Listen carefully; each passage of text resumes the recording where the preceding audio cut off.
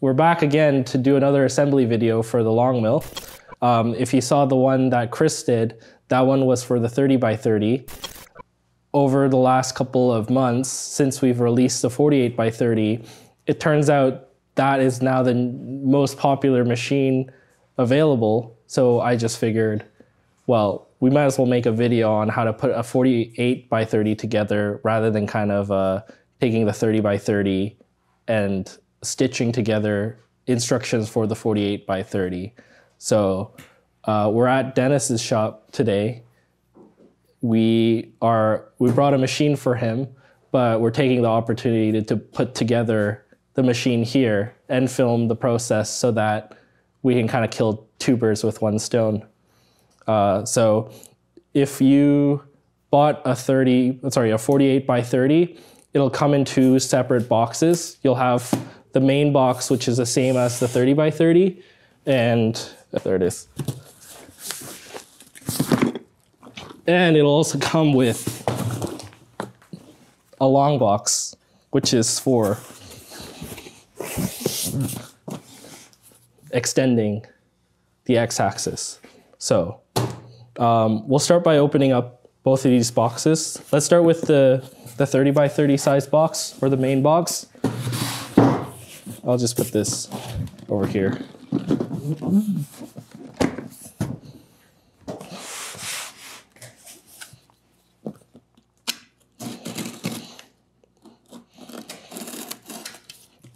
All right, so we'll just get into opening this up.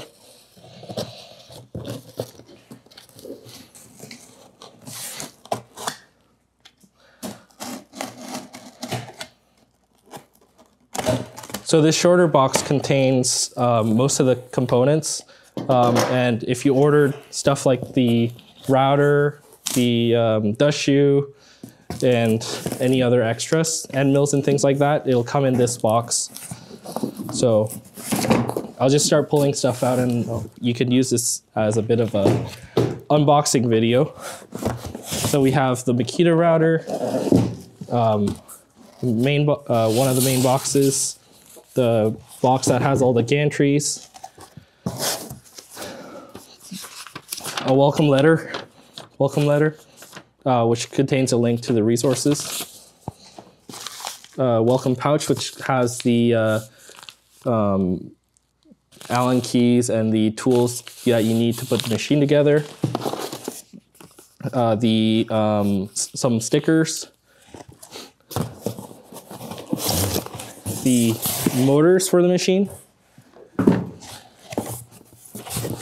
and then underneath there you will find, so heavy, the box that contains all the stuff for like the rails, the feet, power supply, all the other fun stuff in here. So yeah, so let's start with opening up. I'm gonna put the router aside because we don't need that right now. We'll just open this up first.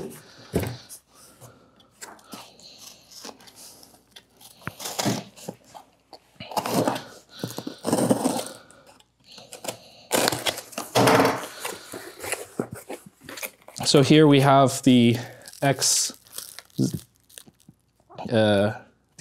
gantry assembly. We have two Y gantry plates, which are here, and these are made of 1/4" steel, laser cut steel.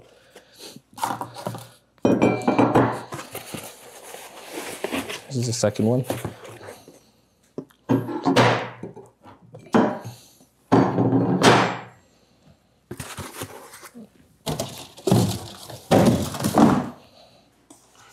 Stickers, and then I'll open the welcome pouch up. You have a utility wrench. This comes with two different sizes, actually 3 different sizes, so you can crank down on a couple different nuts and things like that. Looks like they put another welcome letter in here. Some more stickers. and then 2 Allen keys, and more stickers. Yeah, that's all. And then in this box, you should find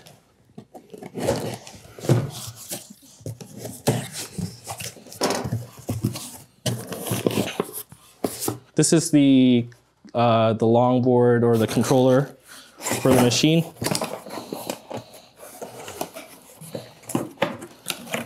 Which is right here.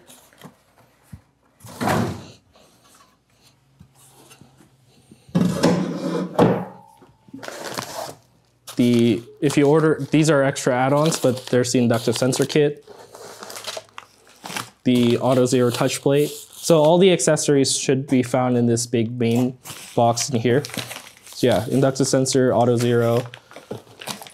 If you ordered any bit kits, they'll be in this box as well. An e-stop, the Z-axis motor mount, the router mount, which is bubble wrapped. Ooh. Router mount, and the front end of it.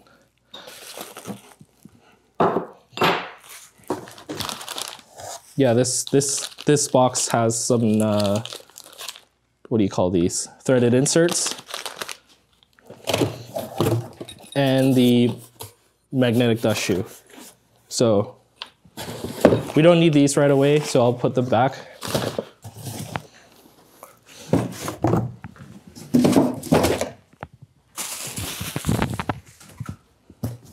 Next I have the motors, the NEMA 23 motors, which are like that. There's 4 of them in here, and the cables are in here as well. I'll put those aside for now too.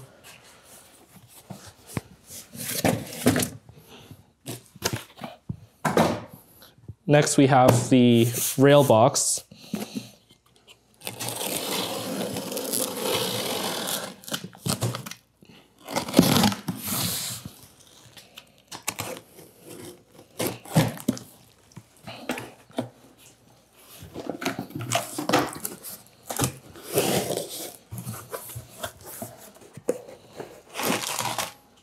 So you'll find 2 of these. This is the Y-axis rail.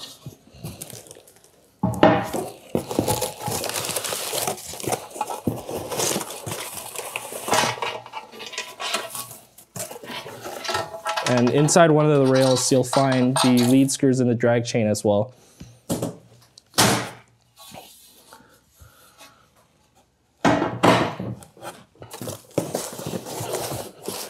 In this box, we'll have a couple of different things.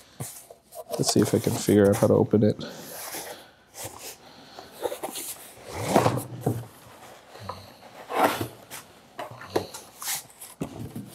Oh, let's just, yeah, I'm gonna take the feet out here. And then we don't need this anymore.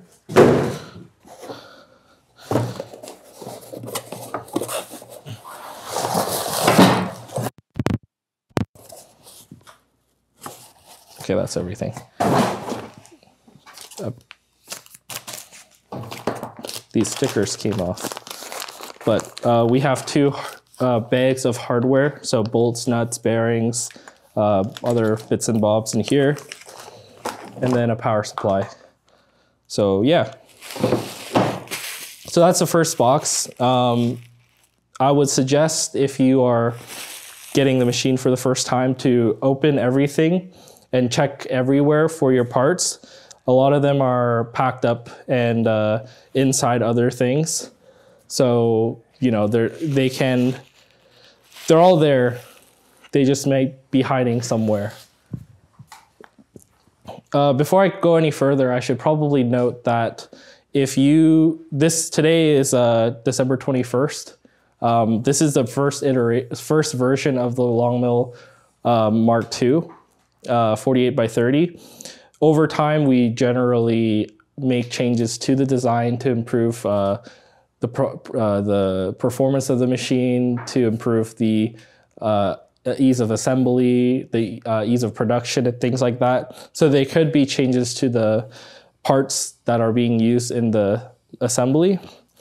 If you go to the resources of the on our website, you can find the most up-to-date version of the assembly. So make sure to use the assembly manual for your assembly and use the video as a reference, because we'll show how to put a lot of the things together. And if you're not sure on how things are being put together, you can use the video to help you. But you know, maybe if you're looking at this video a year or 2 years from now, there may be changes to the design. So yeah, make sure to cross-reference between everything. Okay, let's open up the second long box. I'll shimmy over some of these parts for now.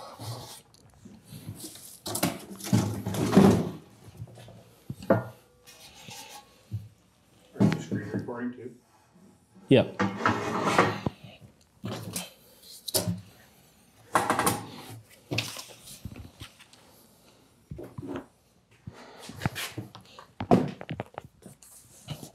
Oh yeah. Show you guys the feet. So that the kit will also come with 4 of these metal feet in nice cardboard packaging.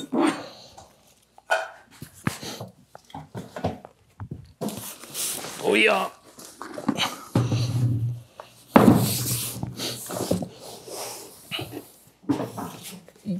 So if you ordered a 48 by 30, you'll have 2 packages that come in the mail. You'll probably either get one tracking number, one master tracking number that has the information about both shipments, or you'll get 2 separate tracking numbers. They may not come at exactly the same time. Usually it comes within a day of each other, but just as a warning, you know, if you get one and not the other, you might just have to wait an extra couple days.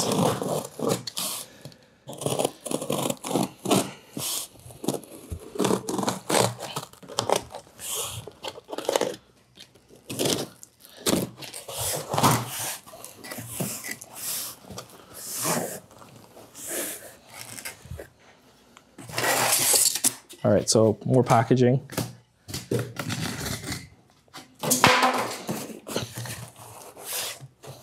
So yeah, inside this box, you'll have 5 boxes, small boxes inside, as well as the main rail. So I'll take box 1, box 2, box 3, box 4, box 5. Just as a note, some of the boxes feel pretty light, so they seem empty, but they may have some stuff inside. So make sure to open all the boxes, and you can use them to like put your stuff in them if they are empty. But yeah, sometimes people don't check if there's actually stuff inside, and then they call and they say, hey, we're missing stuff. But then we tell them check the box, and then it's all there.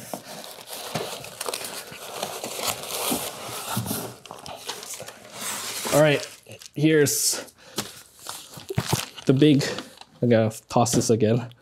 All right, so this is the main X rail, which is the big chunky boy.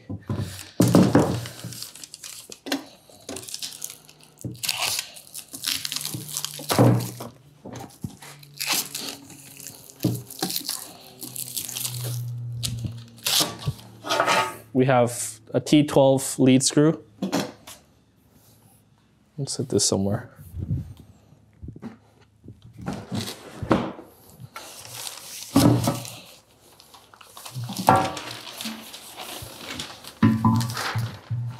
And there's the rail itself. So yeah, So yeah, if you have a 30 by 30, it will be the same rail, just shorter. So yeah, and also the lead screw will be a different size. So it's only the 48 by 30 with the thicker lead screw. Cool. All right, well that's that. Okay, we'll start unboxing these guys.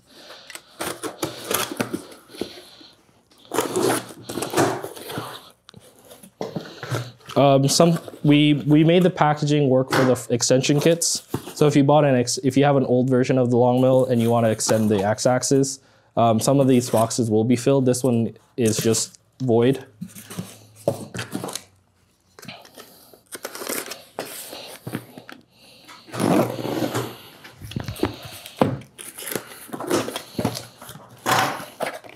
This has the extension cable for the router, inductive sensor extension, motor extension, and a longer drag chain. There you go. I'll put this back.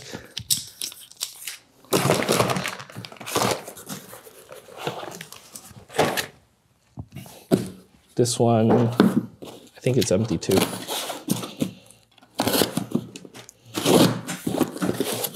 Okay, that one's empty.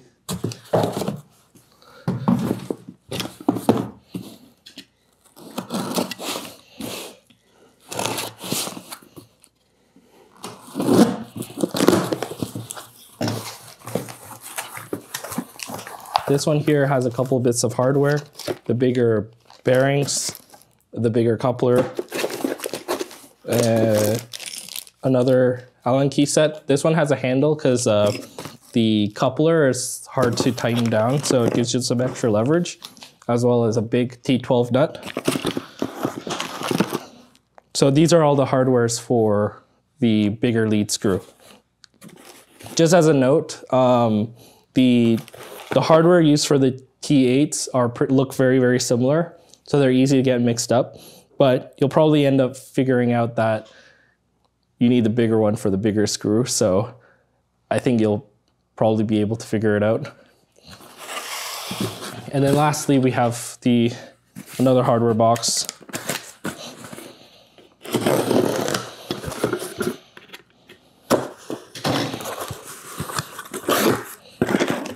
And that just has the hangers for the for the cables and stuff.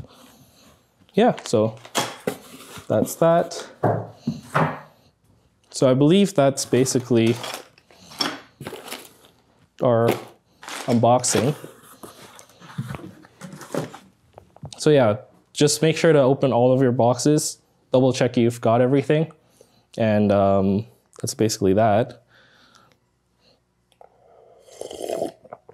So let's get into the resources part of our website, and then we'll start to show the assembly process. Hopefully this is still recording away. Yeah, it's good. So if you go to our website, which is sienci.com, SIENCI.com, you can go to our resources part on the header, go down to LongMill, and then go to LongMill Mark II. And just as a quick introduction, this resources page covers basically everything that we feel like you need to know to get started with CNCing. We have an introduction here. We have information about what a CNC router is, about cutting tools, work holding, the difference between routers and spindles, doing dust collection, using touch plates, making a table, goes through the software, the assembly process. We also have some sample projects. We have assembly and use instructions for all the add-ons that we sell. We have more information about different things, including a CNC issues and fixes page, which basically anytime someone comes with a problem with their machine, we'll use this as a place to put it down and explain, you know, how to troubleshoot things about your machine. We have like a glossary, and then we have an advanced section which covers like our open source files, details about the control board, the firmware, settings, stepper drivers, microstepping, and things like that. So I would suggest that everybody, especially the ones that are getting into this the first time, to go through our resources and read everything, because that's one of the valuable things about what we're doing, is that we try to provide all the resources that you need to actually, you know, do the CNC stuff. So in our case, we'll just skip straight to the assembly part. So we'll go to assembly and then start on the unboxing part. Yeah, and there's a quick introduction. So we have a couple ways that the instructions are laid out. You can go through the assembly process step by step on the web page, or we also provide a downloadable PDF. Because the internet is kind of spotty in the shop, we're going to download the PDF so we don't have to worry about the internet going out.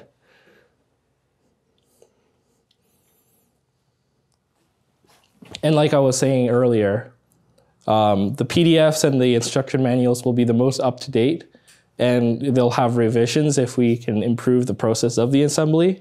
So I'd highly recommend that you use the paper instruction manual or the web instruction manual and use the video as a secondary reference.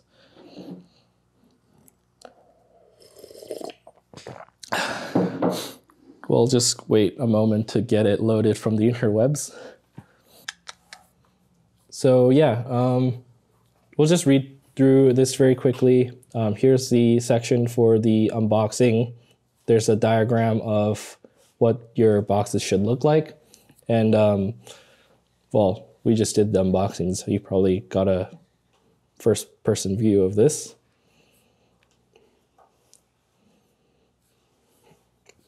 In terms of tools, we just have the wrench and the Allen keys.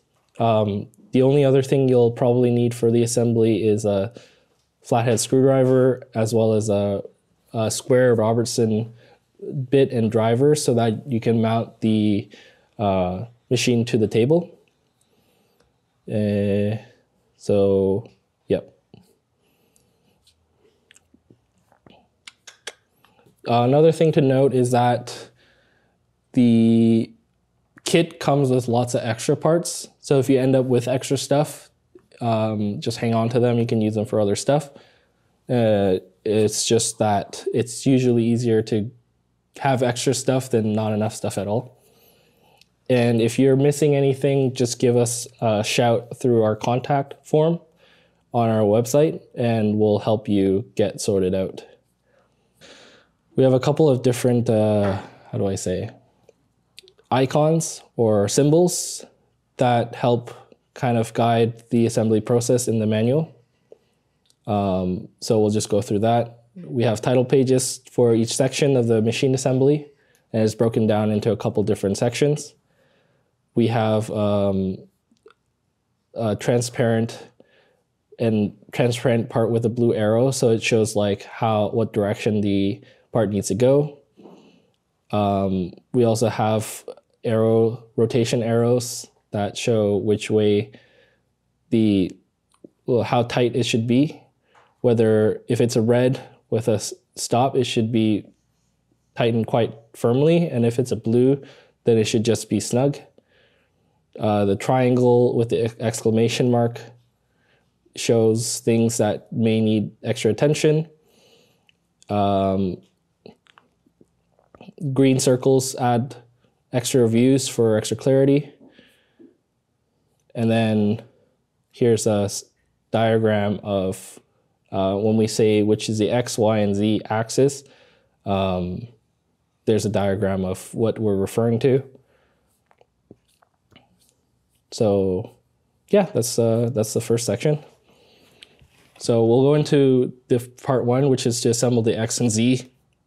So every section of the assembly shows you basically what parts you need, and it should show you which bag it will come in. So in this case, we need 4 Acme nuts, set screws. We need the Delrin backlash nuts, the nylon locking nuts, and the M5 bolts. And as the instructions states, we are going to start with the green hardware bag. So I'm going to dump all the parts out for this. I'm going to scooch these guys over for now.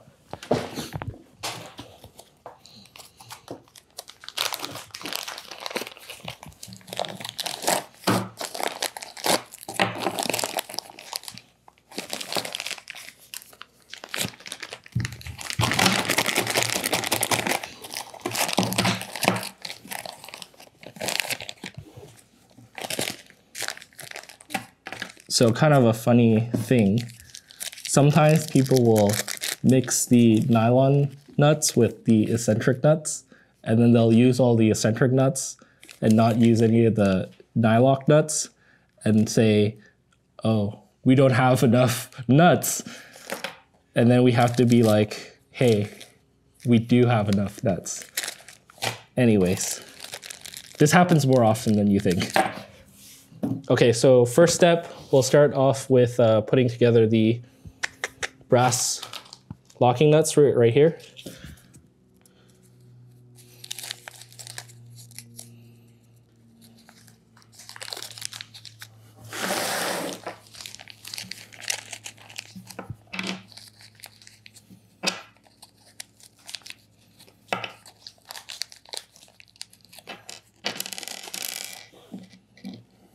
So you should be able to take the little screw and start threading them in. And you just need to have them just go in a little bit. When we use these later, they'll be used to keep them in place on the lead screw. So if you put them in too far, then you'll have to back them out later anyway. So yeah, don't do that. All right, so that's what it looks like. You should have 4 of these. So let's move on to the next step.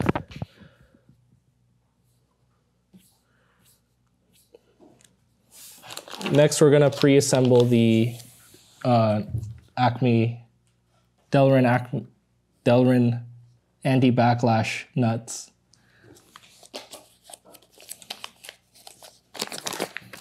These are, a lot of people like to call these robots because they kind of look like robots. So let's add some parts to the robots. So the first thing we'll do is pop the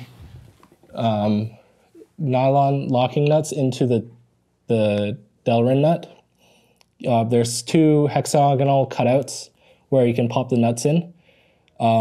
Just as a note, these nuts, they have a nylon side, which basically locks the nut into place so they don't come out with vibration.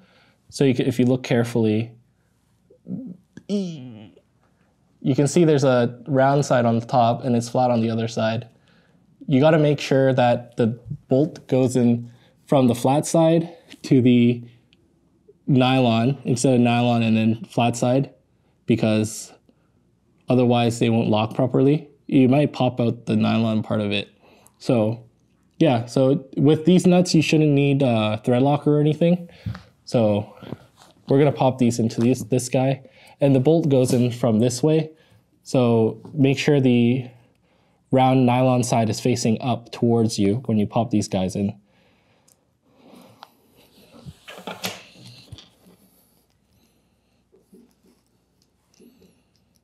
Yeah, so they should go in like that.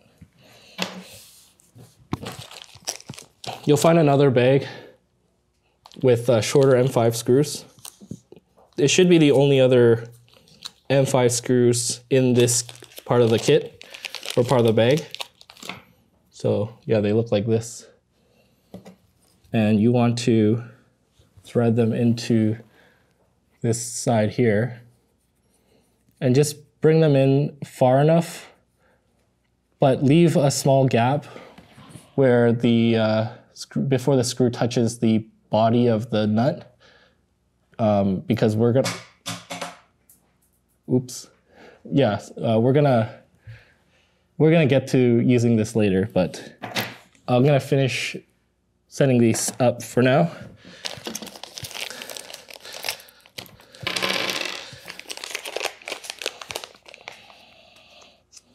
How's it going? That's what you brought me today. Yeah, so as a side thing, sometimes they pop out, as you saw just now. I usually put like a piece of masking tape over top to keep them from falling out.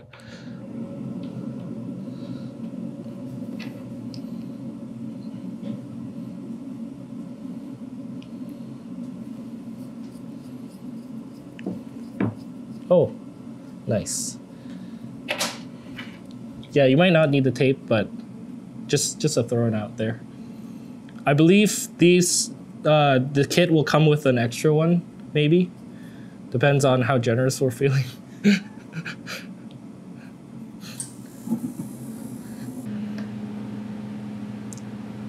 Yeah, I think I only need 3 of these for the actual assembly, so I'll just put the rest of them aside. So, yeah, so we have our robots done. We have our Acme nut locking nuts done. So we'll move on to the next thing.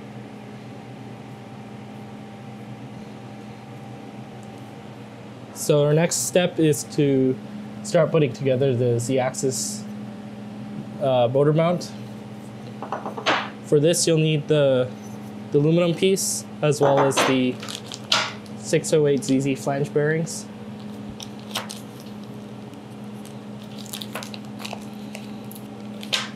You'll put them sandwiched in like this.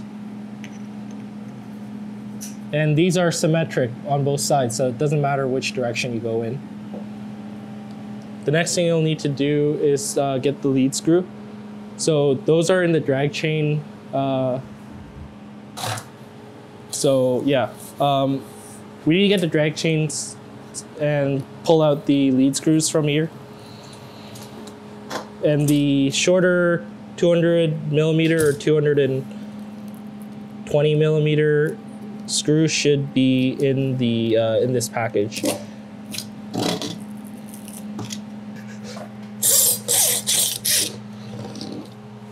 Okay, so 2 long lead screws we'll set aside for now.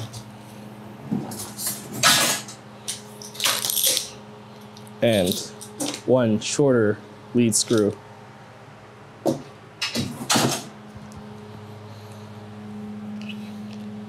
So the first thing we'll do is to put one of the Acme locking nuts onto the lead screw and thread it in.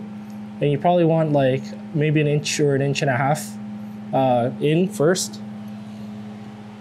And then next, you'll slide it into the hole here, like that, as you can see.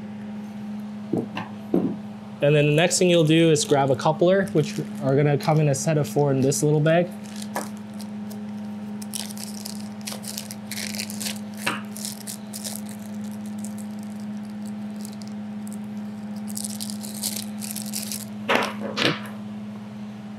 So they look like this. And you'll see one side has a bigger hole and one side has a smaller hole. It's hard to mess this part up because you can't put this lead screw in the smaller hole. But yeah, you'll just pop the top of put the coupler into the lead screw like this, and then use your M3 Allen key, which comes in this baggie.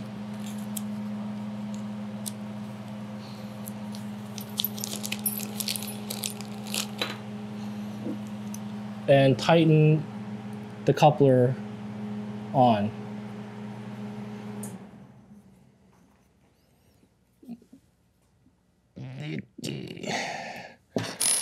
Give it a twist, give it a tug, make sure it doesn't go loose.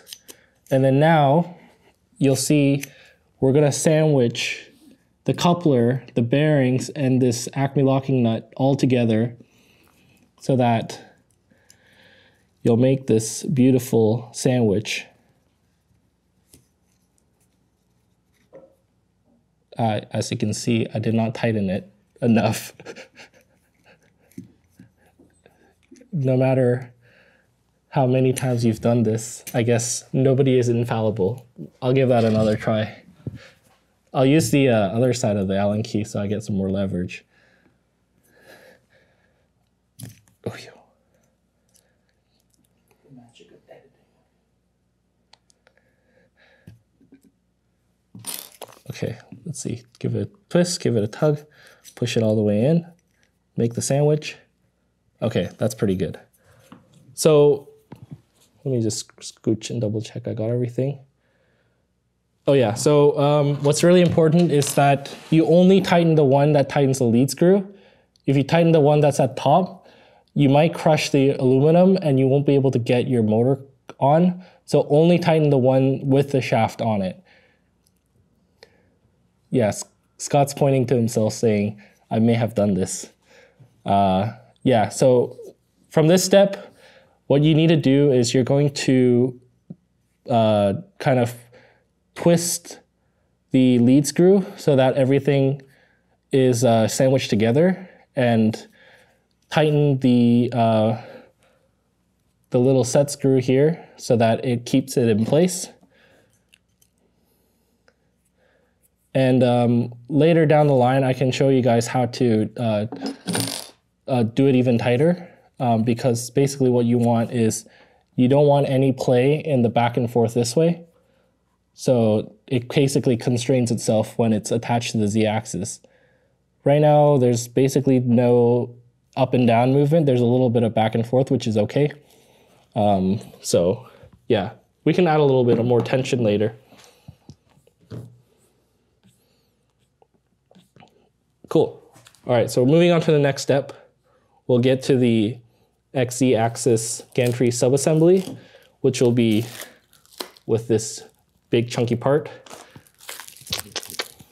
as well as all our V-wheels, M5 25mm bolts, the washers, and the eccentric nuts. So yeah, we'll grab the Delrin V-wheels here first.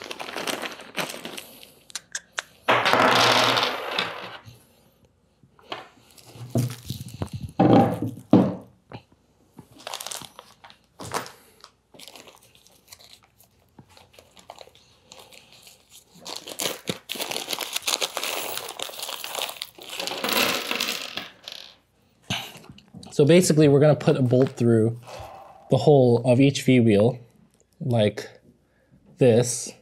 But as you can see, it doesn't go in, right? If it's getting stuck, there is a shim washer inside the middle that might be off kilter. If you take the M3 Allen key and kind of shove it in there and then spin it around, it'll center the washer so that you should be able to fit it all in. So, ta-da.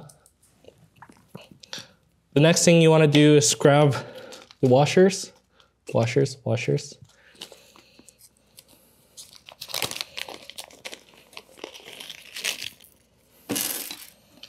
And make sure that we have it sandwiched in together like that. So we do the bolt, the V-wheel, and then the washer. And you'll see when we assemble it onto the gantries why this is important. And maybe this is a good time to shout out to these fancy M5 screws, because they have a washer and a locking washer, which will help prevent things from vibrating loose. So you can see washer, lock washer, and bolt. And yeah, they're called SEMs. Okay, so I'll just like put all 12 of these together, I guess. So,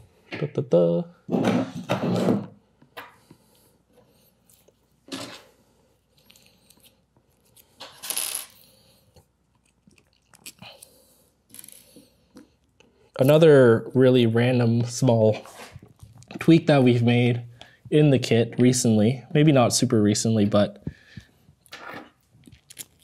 recently enough, is we're actually using higher grade washers. What I mean by that is they're technically harder washers, because what we found is that when you use them with where the eccentric nuts go, they kind of bend more. And so the harder washers kind of help prevent that. In most cases, unless people are cranking down like a gorilla, it doesn't really matter, but people do crank down on them like gorillas. So, you know, we're watching out for the gorillas, you know?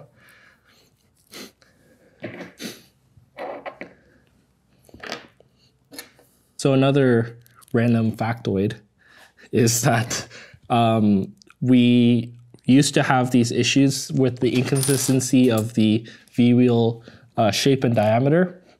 And so if you go on our blog, I write about the saga of the V-wheels or something like that, where we had to like get a bunch custom made from China and source more from like all these other places. Nowadays, they're all custom made to like a very, very high tolerance. So theoretically, we shouldn't have those type of issues anymore. But V-wheels generally get a bad rep because there's all these inconsistencies. And so we kind of had to take over for a lot of the production process and the quality control of this type of stuff, so that, you know, we give the V-wheels the love they deserve. Okay, well, those are my 12 V-wheels. I guess we'll move on to our next step. Put all these thingies back. All right, so let's grab the XE gantry here, take off the plastic wrap.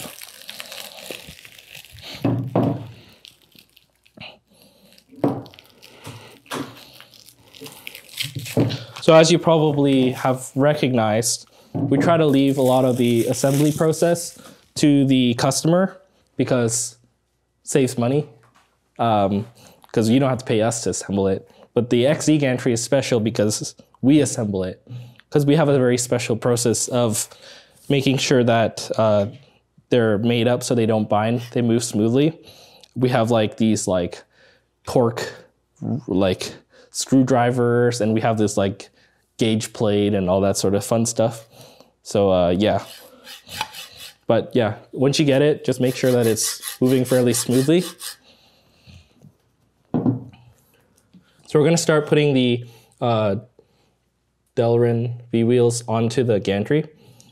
There's a lot of holes on this plate, so you kind of have to make sure you're putting them in the right place. Yeah, so in our case, we have we're gonna start with these two holes right here, and then we'll put the eccentric nuts on this side, but we'll start with these two.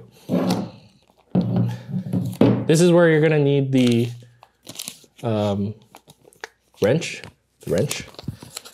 and the M5 Allen key.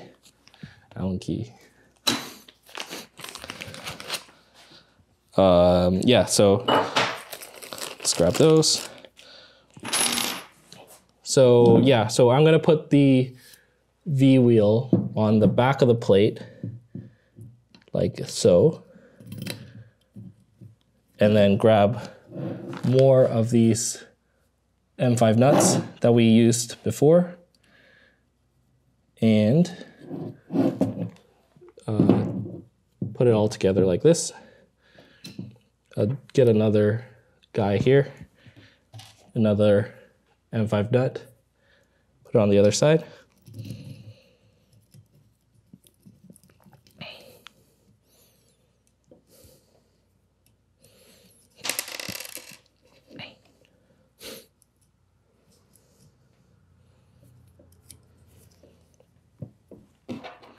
And take your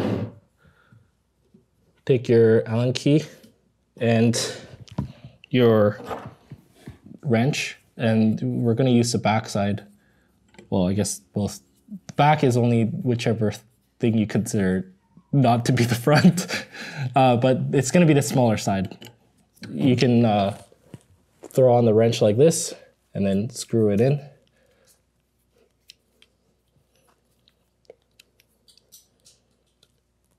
Yeah, there you go. You probably don't need to tighten it too crazy, but you should see there's a,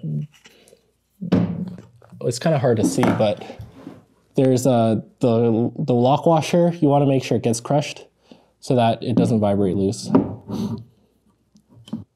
Okay, moving on to the next part of this step. We're gonna grab the eccentric nuts, which are these guys. They're kind of like the M5 nuts, but you can see that they have a bore or like a bore there. And then if you look down the center, they're eccentric. The center of the threaded hole is eccentric, which makes it an eccentric nut. Or they also call me an eccentric nut, but we don't have to get into that today. Just as a sanity check, make sure you have the V-wheels on the back, not on the front. Because, you know, I never do stuff like that. So with the eccentric nuts, you're gonna put them in these two bigger holes down here. And you'll know it's the right holes because the bore of the eccentric nut will fit into the bore of the thingy here.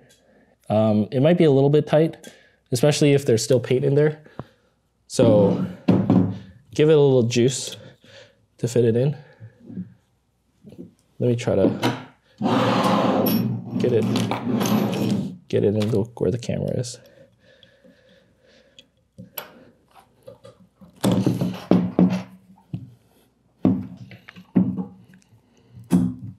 There you go.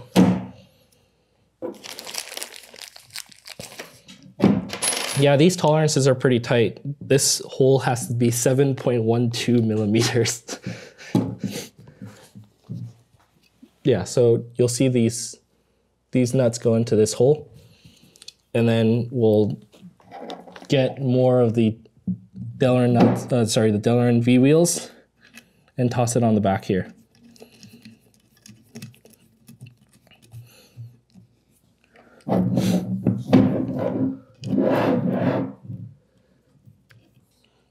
So this isn't part of the assembly manual specifically, but I just think it might be good for us to point it out. So the point of the eccentric nuts is basically to change the spacing of the V-wheels in and out. We use them because either the tolerancing of the hole spacing could be off, the V-wheels might wear out over time, the rails might be changing in size. So that's the point of using them. However, when you first start putting stuff together, you want to make the wheels as far apart as possible, just so that when you start putting it together, it's a little easier, and then we'll kind of clamp down on it. So it's pretty easy to tell whether they're out or in, because with the way that they are now, you can see that the top of the bolt is closest to the top, or like farther in together.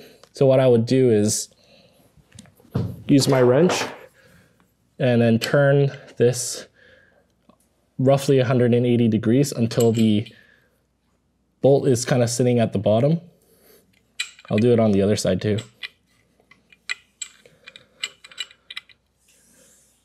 So you can see here, now they're sitting all the way to the bottom. So yeah, you can do this right now. You can do it at a later step. Doesn't really matter, but I just figured I would point it out. All right, so we have the 4 V-wheels put on now. We'll move on to the next step. I start putting on the first robot onto the Z-axis, and this will go on in the back right here. So we need 2 more 25mm bolts, and let's pop them through.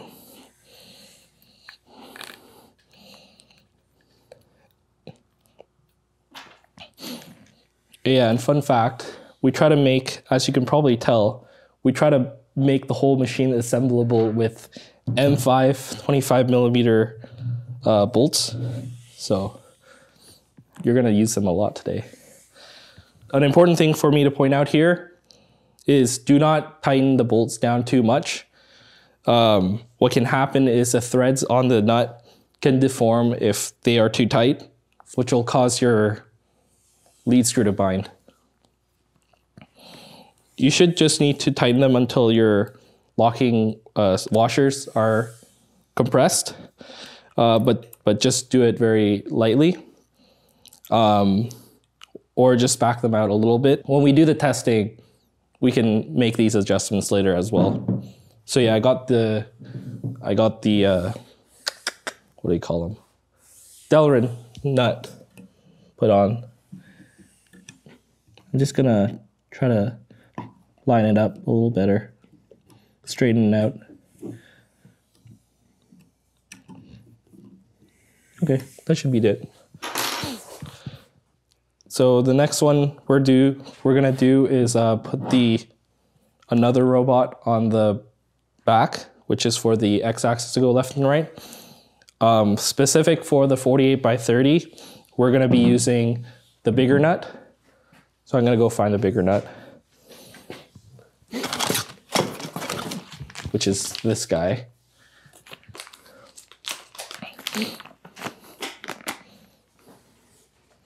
As you can see, they're slightly bigger. And you'll want to put the M5 nuts on the back the same way.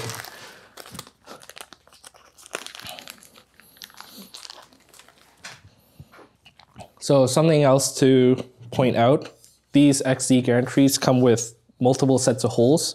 So if you're going from a 30x30 or a 12x30 to a 48x30, you'll be able to use the same hardware. In this case, we're going to use 2 outside holes basically to bolt this in. But I believe you want this on the left side.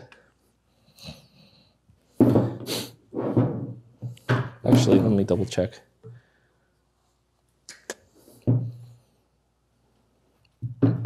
Should be on the right side, facing this way on this one.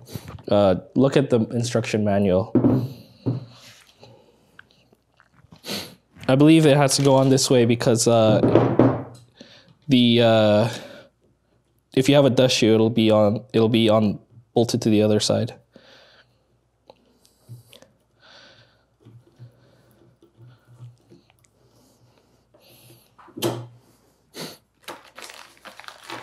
So 2 M5 bolts put onto the back here or the front here.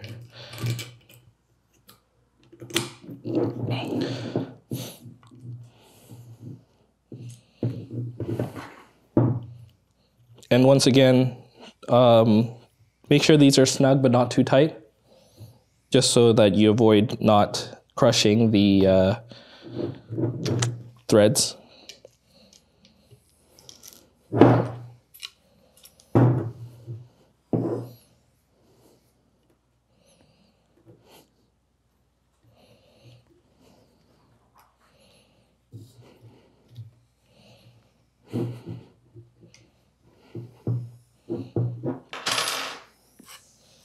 Okay, there you go, with the nut on the back.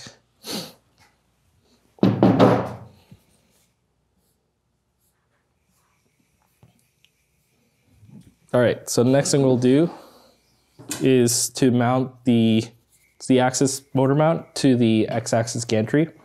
So it'll be a XZ gantry assembly.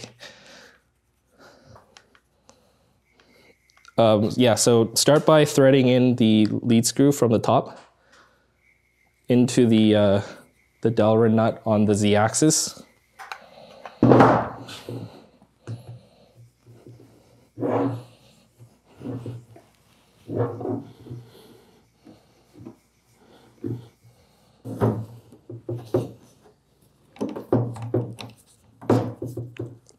Okay, there it is.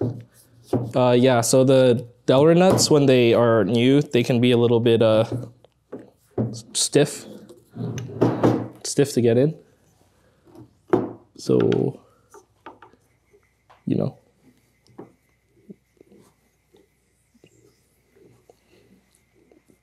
All right, so there you go.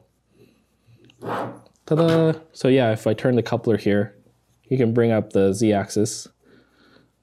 It should move fairly smoothly.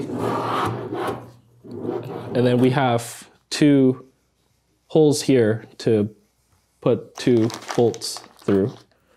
So I'll do that.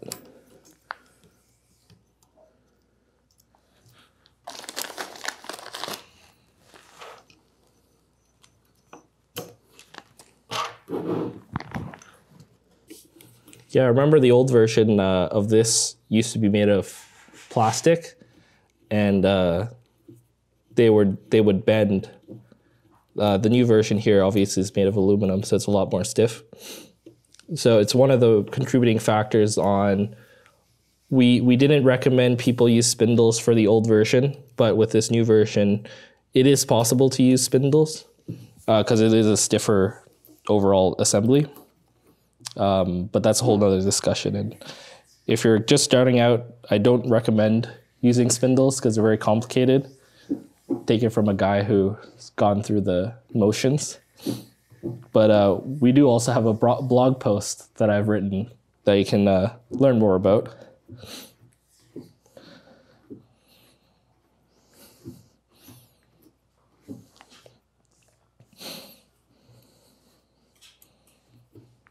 Okay.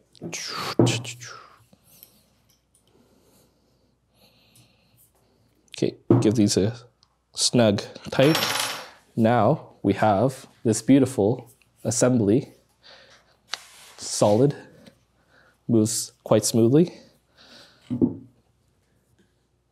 Oh, and the assembly manual shows a small little thing that you can do as well. If you want to make sure that the lead screw and the Delrin nut are like all lined up with each other, what we can do is just loosen these 2 bolts, move it back and forth by hand a little bit, and then tighten them back up again. And that'll basically let it settle into its position.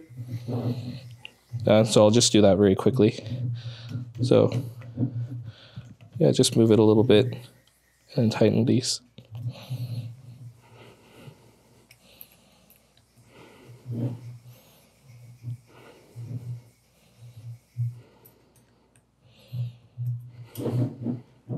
Perfect.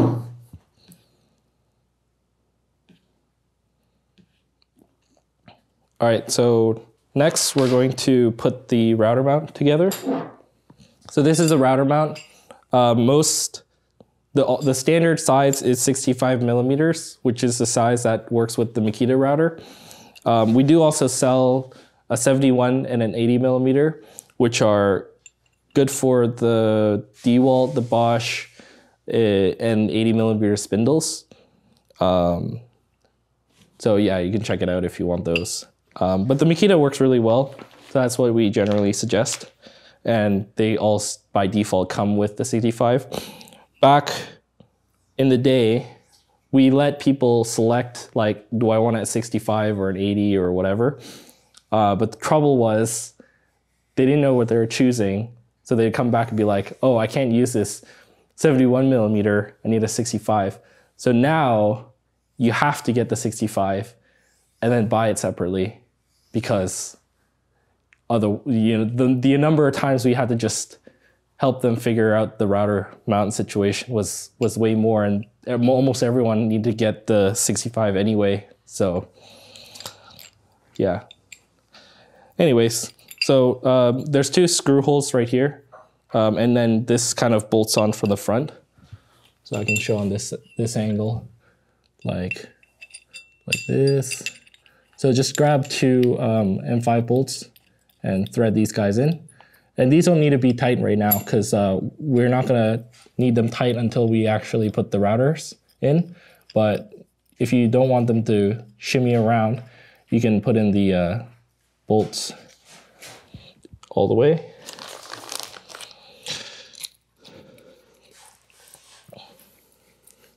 It doesn't really matter which direction they go in because they're also symmetrical. And these router mounts also come with two threaded holes at the front, so that if you want to mount accessories and things like that, they're there for that. So the way these go in is you have your Z-axis here, and then you put the router mount from the front, and then there's 4 holes at the back where you can throw in the four bolts, basically. So we'll just go ahead and do that. Just as a side note, once you have the machine together, if you move the Z-axis all the way to the top of the travel of the machine, you can access the bolt holes for the router mount. So if you need to tighten or loosen or take it off or something, you don't have to take the whole machine apart. The old version made it a lot more difficult because you kind of had to take the axis off to do those type of stuff. But Chris, our wonderful CTO, cleverly gave us the room that we all deserve.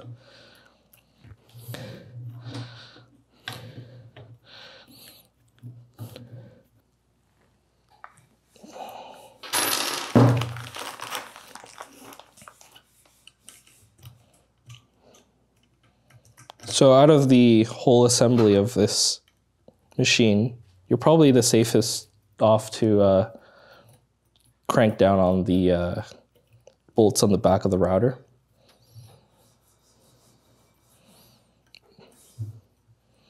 Which I will do once I get all 4 of these in.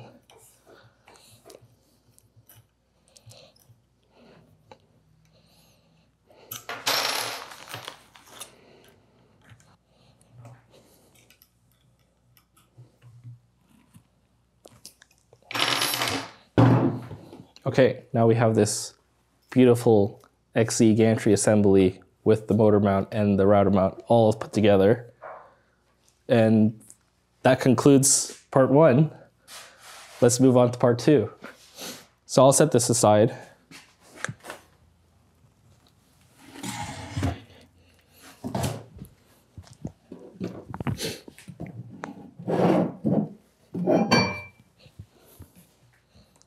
So yeah, part 2 is for the Y-axis gantries. If you're assembling the 48 by 30, we have a different plate because we need the bigger holes for the the bearings, and because these are used for the same ones used for the extension kits. There's also an extra set of holes to, depending on which English is hard. Depending on which rail you're using for the Y-axis. So yeah, they'll say EX down here, so they're quite easy to identify. First step is to put the V wheels on the plate. Something that's really important for me to point out is they're gonna go on the machine like this. So one set of V wheels has to point out this way, and the other one has to point out the other way. So don't assemble them all on the same side, because I haven't done that before. It hasn't wasted my time, you know? So we'll go ahead and start putting the wheels on.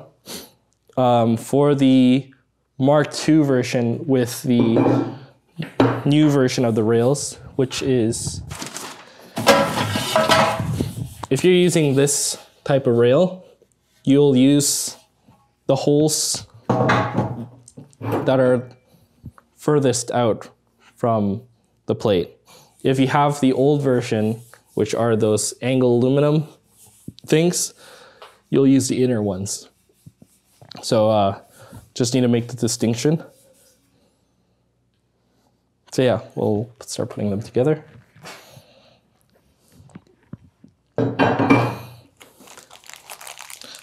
Also, just as a check, you should make sure that you have the washers on the V-wheels.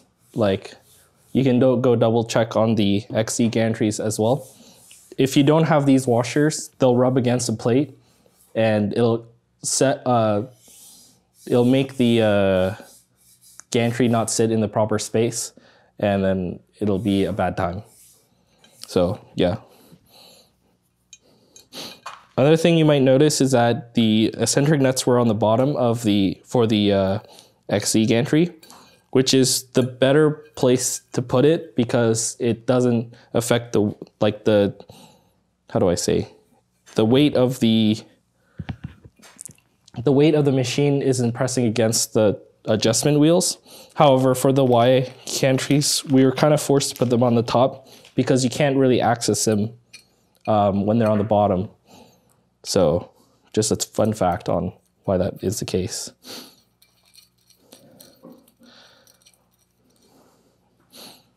So yeah, same deal as the XE gantry.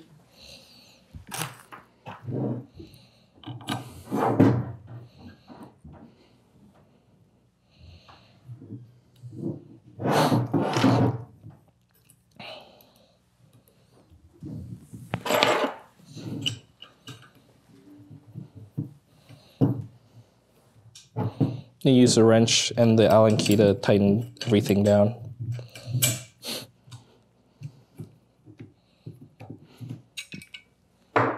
Okay, so I have one done. So I'll make sure that I put the next set of V-wheels on the right side.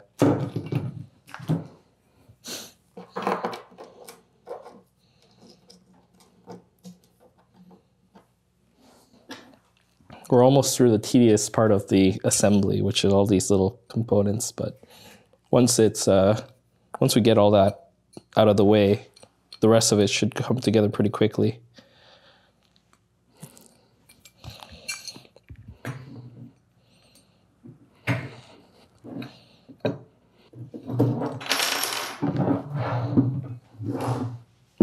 Okay, looks like I didn't mess this up.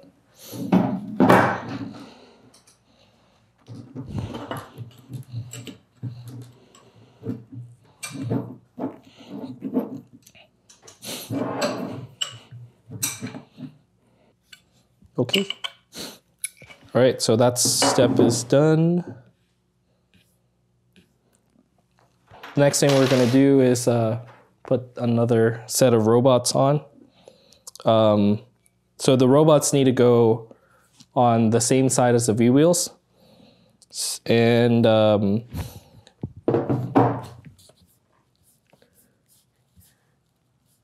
they should be centered to the the wheels. Let's see if I can get this right. Okay, so they should sit on the top.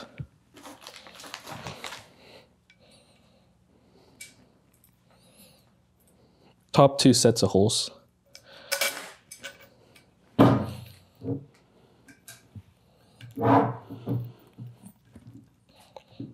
And once again, don't go too crazy on making these too tight.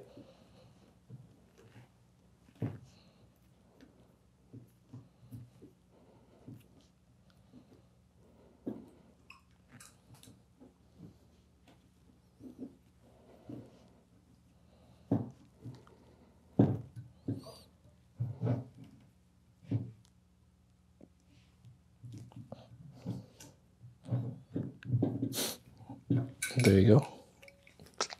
And I'll rinse and repeat the process for my other side.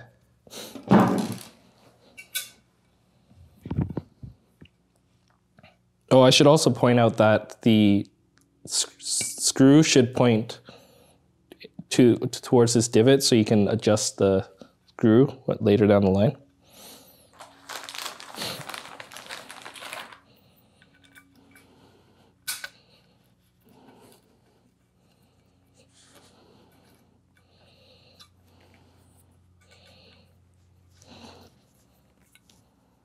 Alrighty, so now I have a set of Y gantries assembled. Okay, jumping back to the assembly. Next we're gonna do the, so what the middle feet are is a set of feet that supports the Y-axis rails. So let me see if I can find those feet. So yeah, I think I may have missed in the unboxing process the middle feet, but they are in this box. I'm a silly guy. Okay, mystery solved. Anyways, yeah, so we're gonna use these middle feet, and they support the Y-axis. Yep, so let's grab our feet and some bolts. And we also need T-nuts. Where can we find the T-nuts? Yep, so okay. Now we're gonna open up the yellow bag, which contains our T-nuts.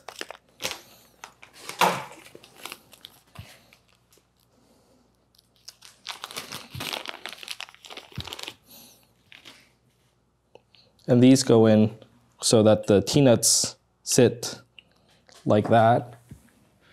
So T-nut goes on like this. It's kind of hard to see. Like this.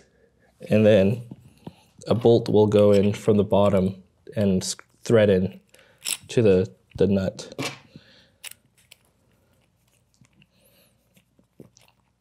So our engineer Daniel actually designed these feet, and he did something kind of clever, which is when you start tightening them, they'll sit on like these little nubbins, and when you assemble them on the rail, they'll crush.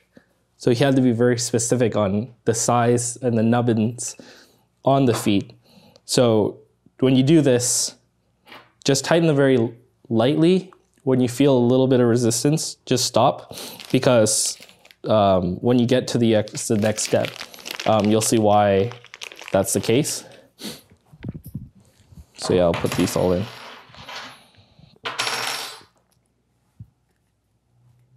Alrighty, so now we have all four with the T-nuts in place.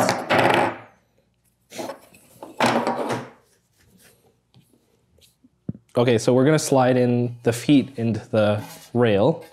Both of these are also symmetrical. See, there's a theme here. Can't really mess some of these things up, but you should be able to slide it to the front like this, and you can see very cleverly the profile of this all sits nicely. So it doesn't really matter specifically the position, like in the, unless you're very particular about these things. I would say kind of eyeball it from how far it is from the ends, and then just tighten them in like this.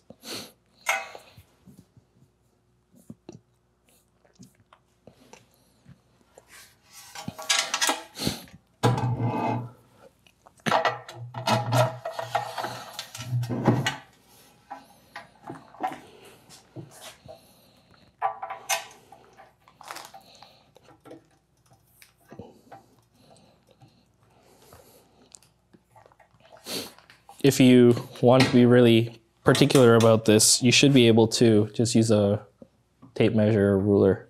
I think that in terms of engineering, the most optimal position will be where these middle feet are slightly closer to the middle than they are to the outside.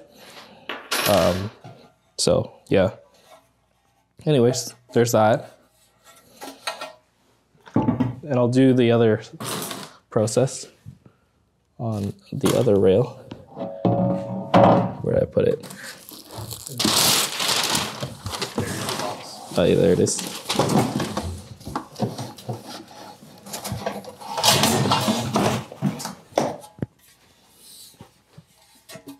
Okay, so this one has to go in like that. So make sure this time you need to put it in a particular direction. I'm gonna use the other rail to kind of line things up.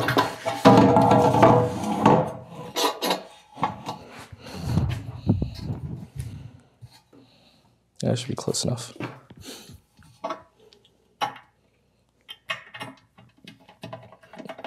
So just for some more background information, the middle supporting feet makes the machine a lot more rigid. If you look at a couple other hobby CNC designs, some of them don't use any supports in the middle, which actually makes a big difference. So even though the LongMill is relatively inexpensive compared to some of the other options out there, just the fact that we have the middle supports makes like quite a significant difference. So even though these feet probably cost, a couple dollars each, that's one of the reasons why, you get pretty decent performance for less money.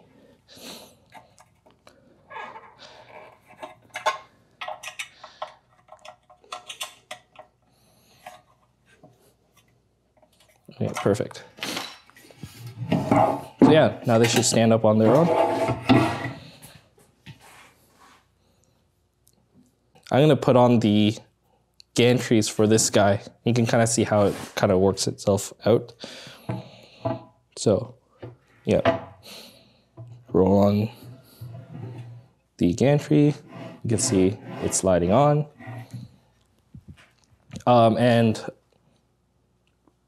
based on the position, that end will be the front and this will be the back.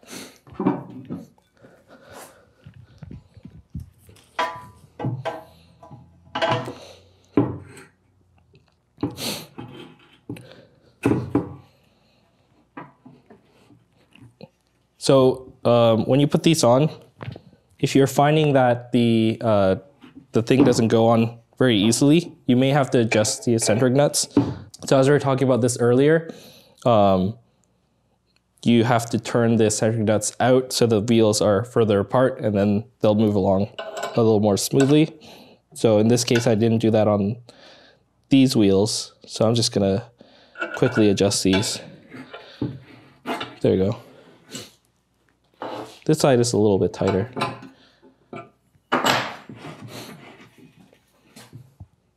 Cool. Okay, so next step is to put on the end feet. Those will be those bent sheet metal parts that we pulled out earlier. These guys. So I'll grab them all.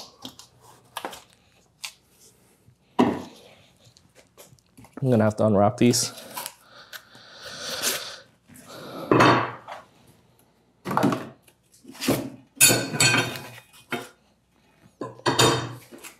Yeah, so we're gonna take the feet and we're gonna take the M5 25 screws and we're gonna put the feet on each end, front and the back. So I'll come on the other side to do this. So on the rail, there is two holes with threads in them, and those line up with the holes on the front. So you should be able to bolt these like so.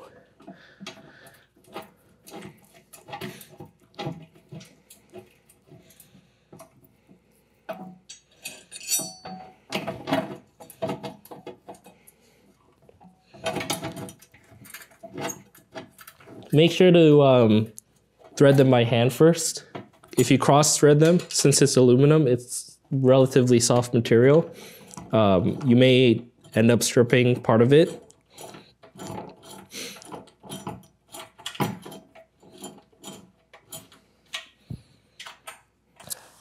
Anyways, we're putting together the feet on the front. So I'm not gonna bolt these down too tight because I'm gonna set them on the ends and then they can kind of settle into place. But yeah, so you just rinse and repeat for all 4 corners.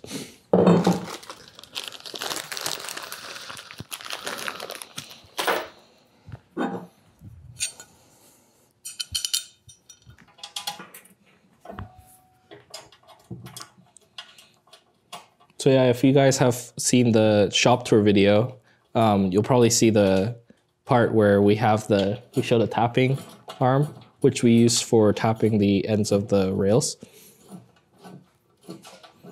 I'll probably cut to the scene or something.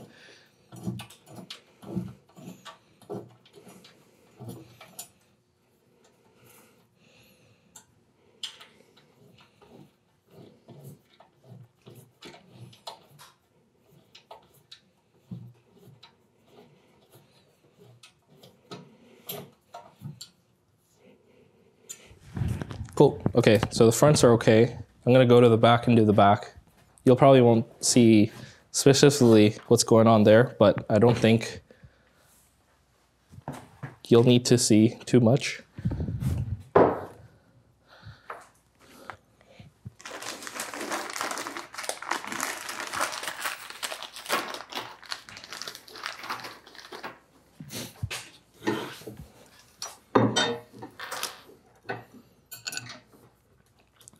Back in the day with the first version, we actually printed all these feet with 3D printing.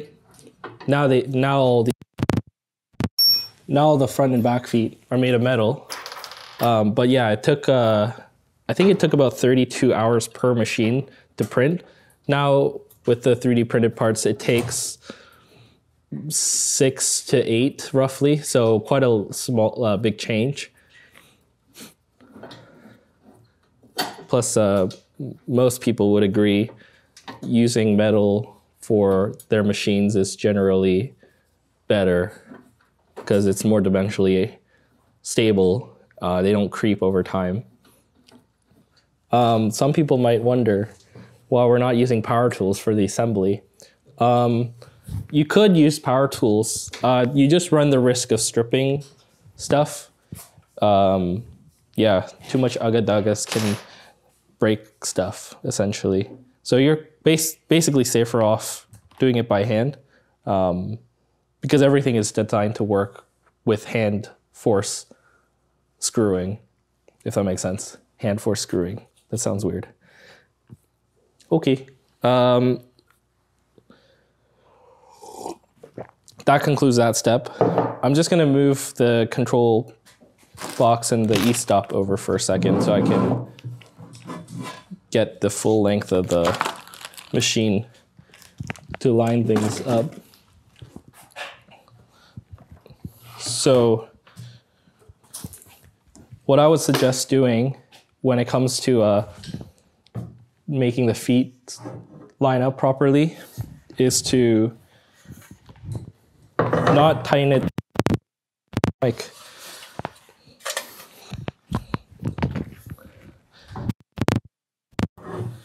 yeah, my suggestion is not to tighten it down all the way and then kind of use the surface of your table to kind of let everything sit flat with each other. The holes are a little bit bigger on the front and the back on the metal feet so that you have a little bit of adjustability to make sure everything sits straight. So I'm just gonna back off a little bit on these guys. And then I'm gonna push down on the rail a little bit and then tighten it back up again. And this time I'll give it a little more juice.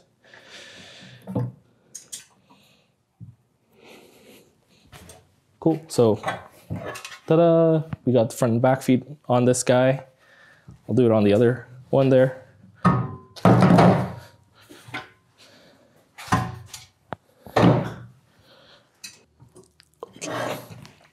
Okay, that's all good.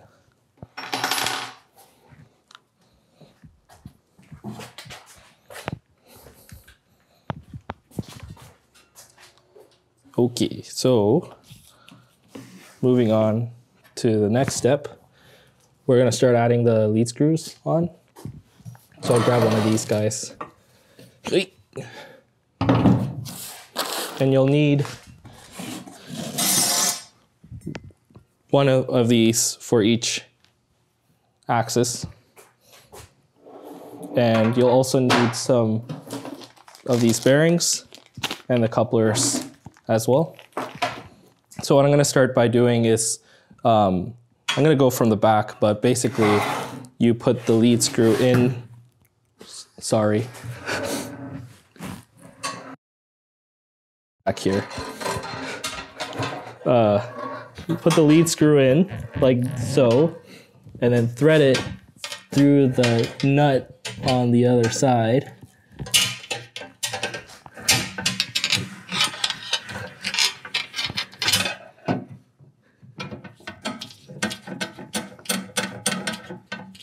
Let's see if we got this.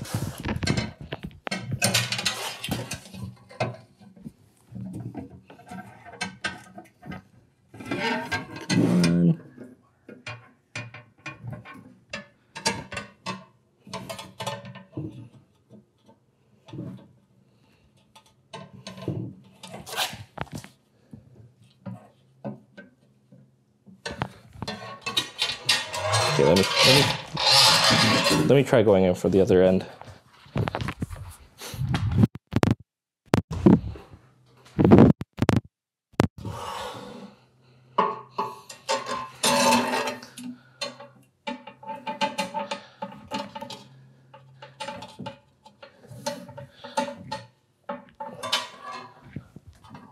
I think we need to put on our budget one of those wireless lapel mics, eh?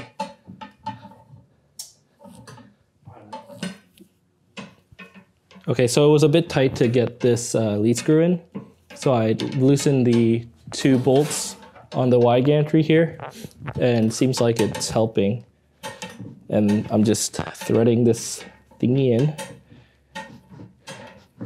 So at this stage, you just need to put in the lead screw like this, and you can bring it all the way back and make sure that you have some of the lead screw sticking out this way.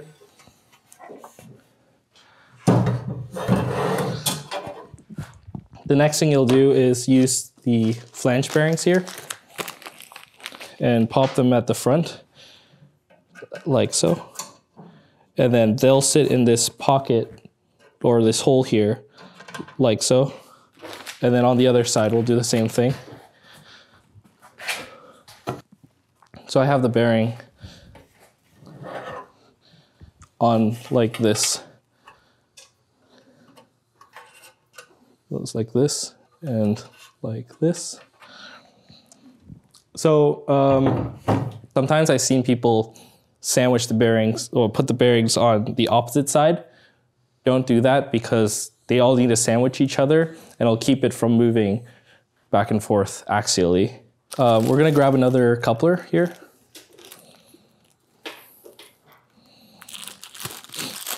And put it on the end like this. Same as the other step we did for the Z-axis. And then make sure we give it a good tighten on this side.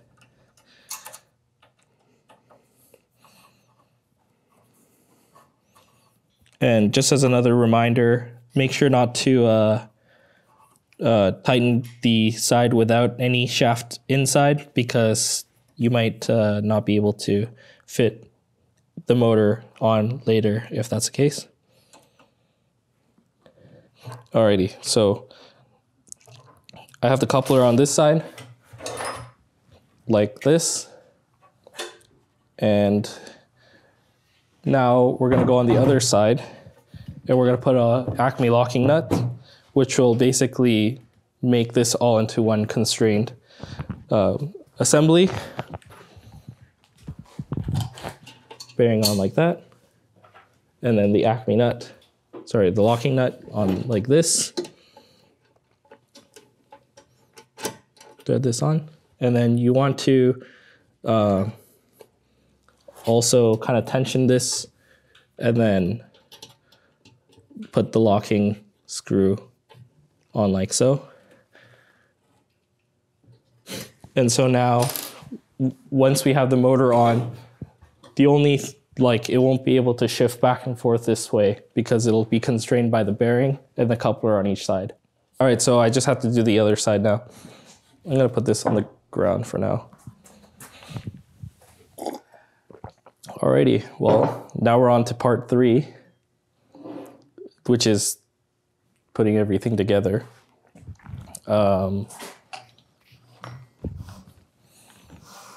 Okay, so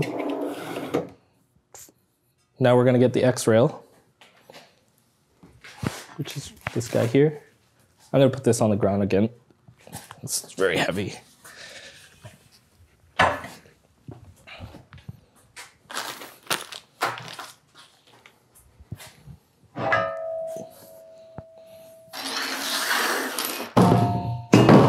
All right, so in this next step, we're gonna be putting the drag chain mount. You'll be finding that component in the yellow bag. So that's this part here, and then we'll be bolting it to the rail basically.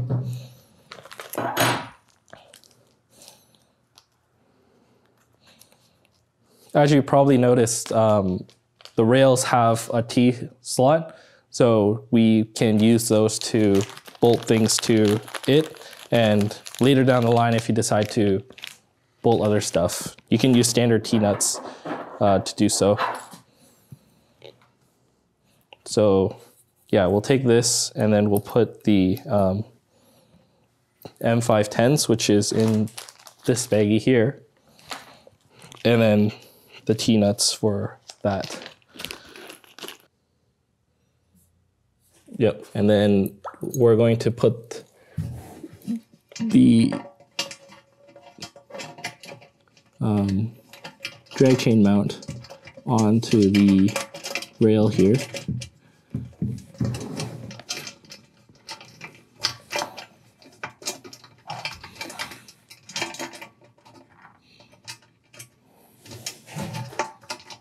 I gotta turn the nut the right way. Okay, there we go. And then you can use your Allen key to tighten it. So when you're putting this, you want to leave about a 1/4 inch gap between the edge of this and the edge of the rail.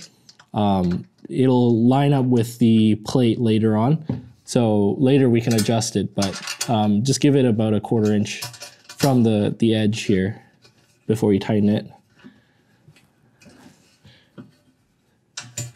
So yeah, there's that. All right, so this is a big part, which is to mount this to the rails. I'm gonna have to move some of my stuff around here. The instructions are saying to start with the left side, so we'll just do what the instructions say. Just grab your left hand Y assembly, and what we're gonna do is bolt this rail to the Y-axis gantry. So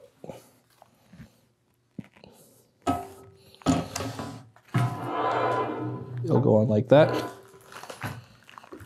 And you'll see there's 4 holes for the bolts to go in. And then the ends of the rails, they're tapped the same kind of way as the Y-axis rails. So we'll start by hand threading them in, and then we'll bolt everything together. We're gonna do what Scott suggested and use the other side to help with putting the other side on. So I have the drag chain mount, so I just have to tilt it up like this. Good idea.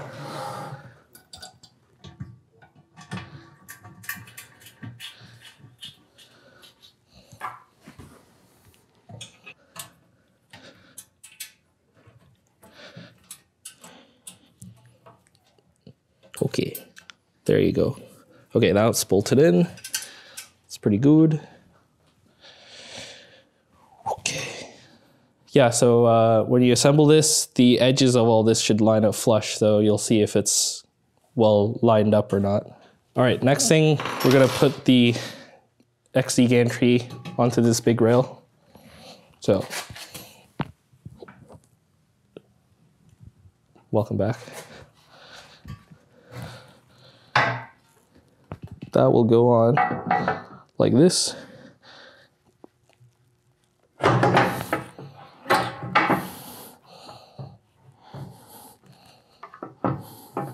There you go. So now it should roll along fairly smoothly.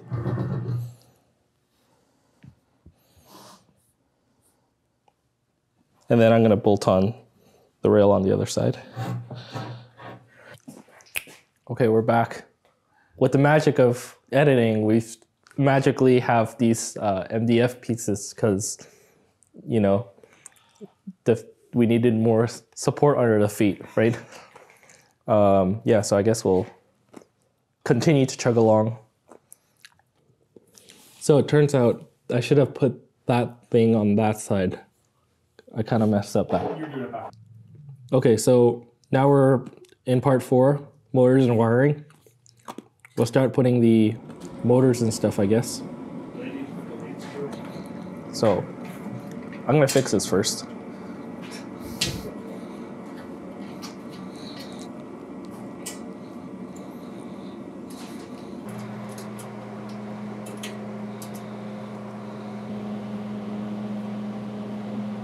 All right, so we're moving on to the step where we're gonna mount the stepper motors. The good thing about this is that the motor mounting is basically the same throughout the whole whole machine. So we'll start off by getting the motors, and we'll get the hardware as well.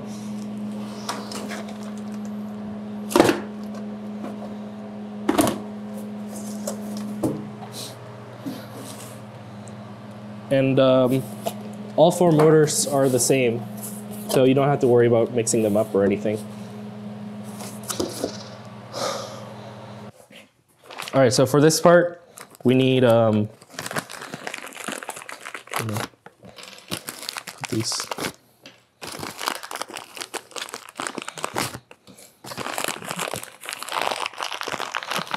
We need these 35 millimeter spacers. Oops.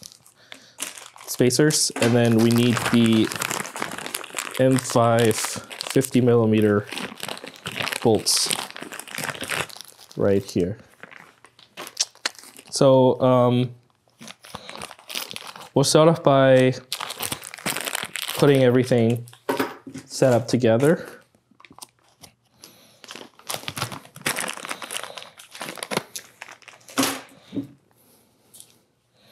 Oh, and these are optional. We have nylon washers here. Basically, they're to isolate some of the vibration, but they're not really necessary. They're just like, you know, you can choose if you want them or not. I personally wouldn't use them, but for the sake of this video, I'll just use them. The nice thing about these washers also is that they're slightly undersized, so you can use them to kind of hold the spacer in place, so you can see it doesn't fall out. Yeah, it's kind of, this part is kind of a finicky part, but it's okay. So from here, you should be able to kind of bolt it in like this, and then there's 4 threaded holes where these bolts go. So we'll do that.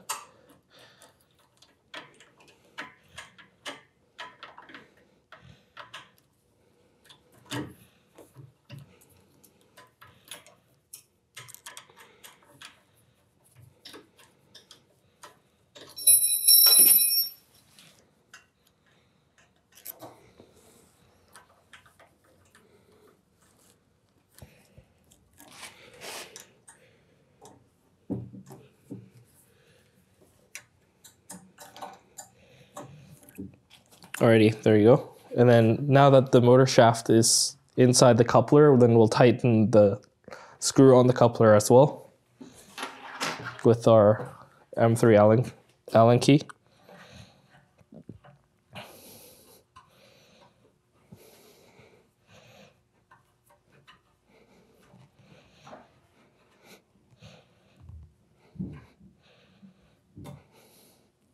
Make sure that the screw on the coupler is fairly tight.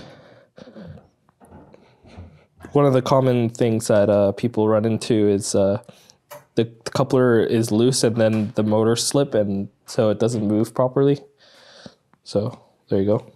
So yeah, if you turn the coupler by hand, you should be able to now move the whole thing at the same time.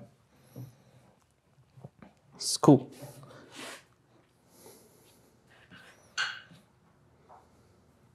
So I'm going to repeat the same process on the other side now.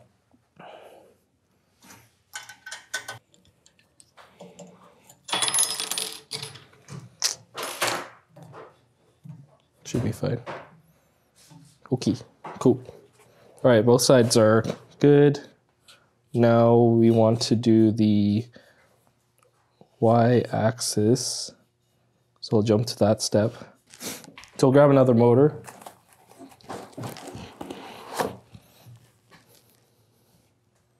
And then we'll grab the big coupler. And we'll also grab the big coupler and the big bearings.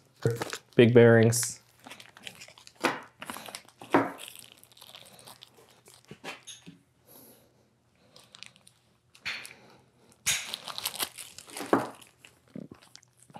We'll put one of the big bearings in the gantry. I'm gonna put the camera on this side again. Put the big bearing in the hole here.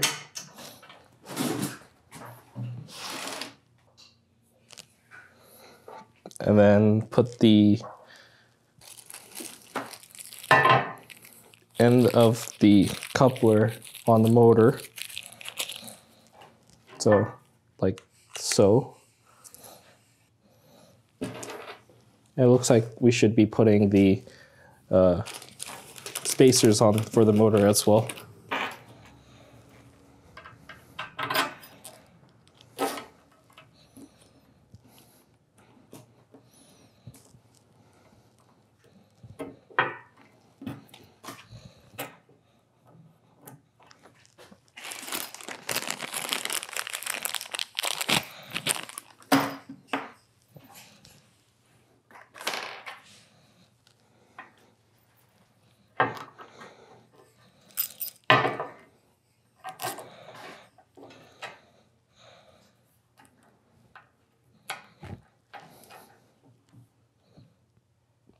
Yep, and then we'll mount it to the side of the machine here, like the other.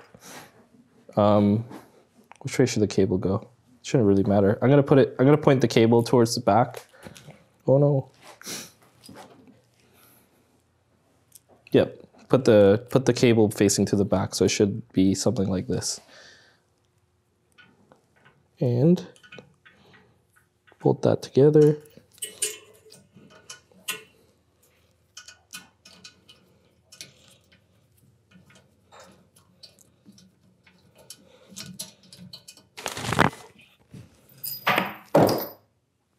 Well, good thing we have extra bolts in the kit.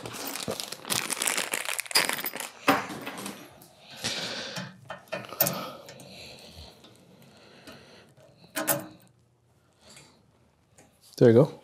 Now that's bolted in. And we will now shove the T12 lead screw in to put that together.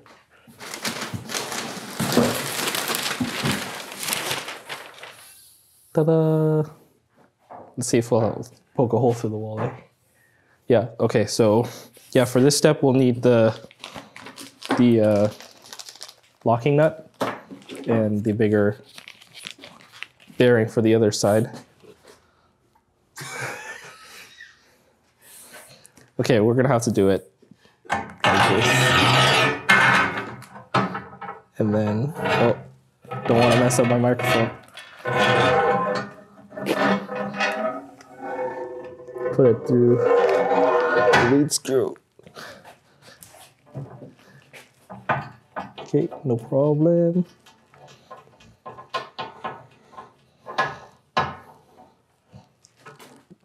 And then put the other end of the lead screw through the coupler.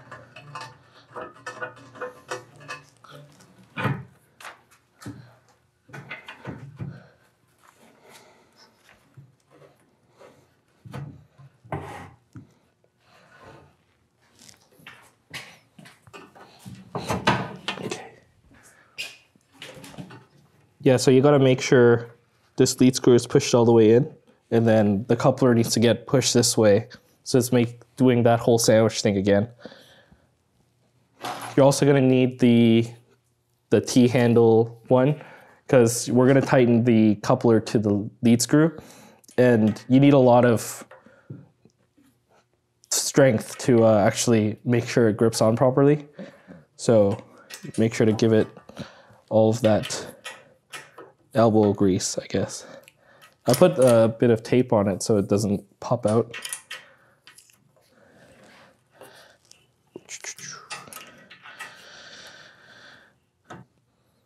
Next we'll put the other side sparing and the Acme locking nut in place.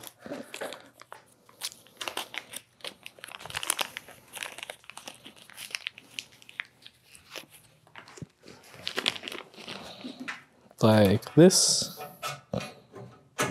And then we'll use these parts to sandwich everything together.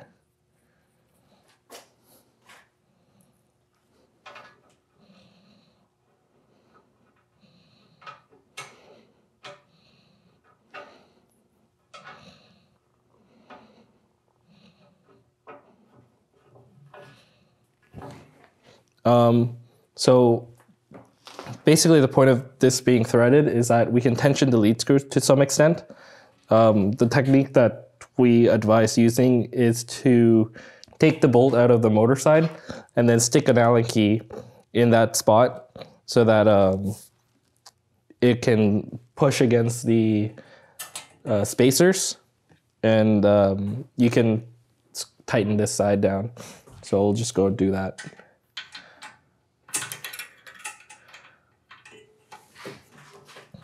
So yeah, I gotta put the nut all the way on.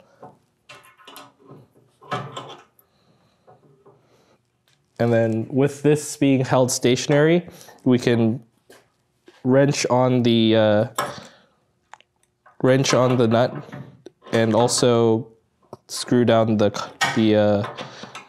what do you call it? The set screw.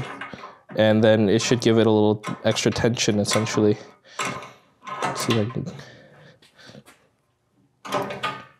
Oh, I'm pulling the coupler out on that side. I didn't make this side tight enough, I guess.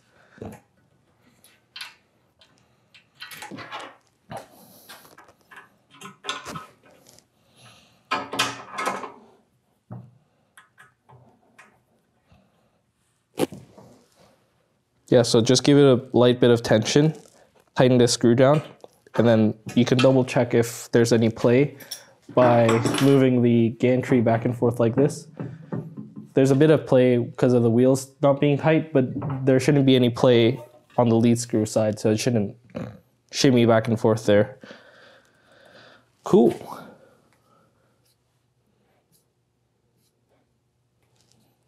All right, so now we can tighten the motor side. So we'll just take the Allen key out and put the bolt back in. Okay, and then I'll use this to crank down on the motor side as hard as I can.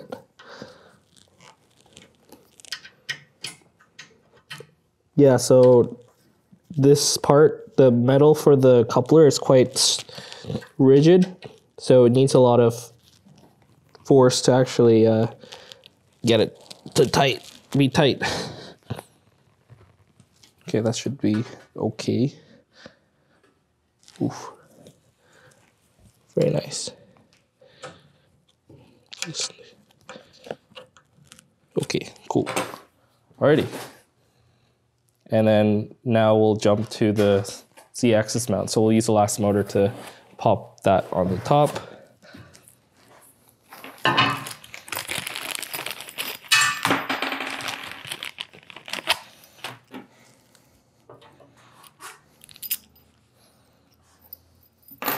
How's my audience out there doing?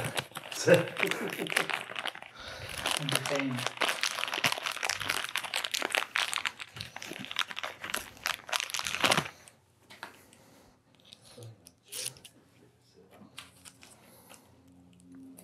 So the plug for this cable will point backwards. And we'll just plop this on the top. Nice. And then screw everything down.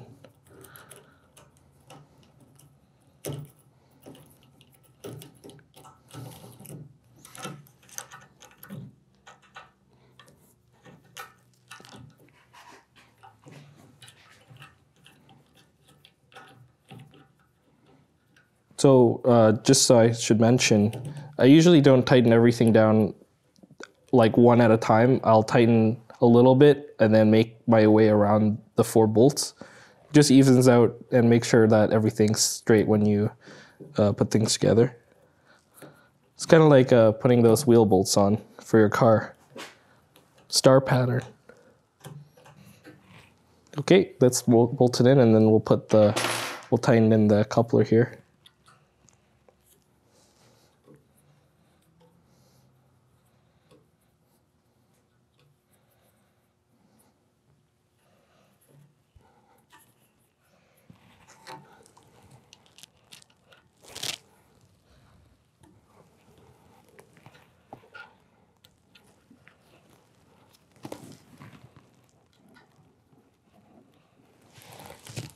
Cool. That's moving okay. This is all good. Cool. Okay. All right. Next step is to do the drag chains. So in terms of 48 by 30, you'll have a shorter one, which is for the y-axis, and then a longer one for the x-axis. Let me grab the longer one. There she is. Ta-da!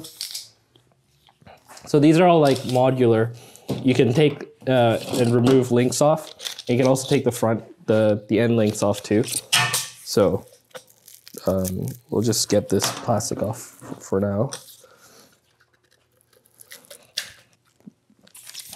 And we'll take these little tabbies out. They'll flip open and then you'll see you can start to fill the wires up in them. I just need a tool of sorts. Okay, I'll show you guys the little latchy thing. So that opens up so you can put the wires in and then you close them. There's a couple ways to open them. One way is to use a little screwdriver. You just put it into this slot here and then you twist and then they should pop open like this. Personally, I like doing this way the best because I feel like it's the easiest. So.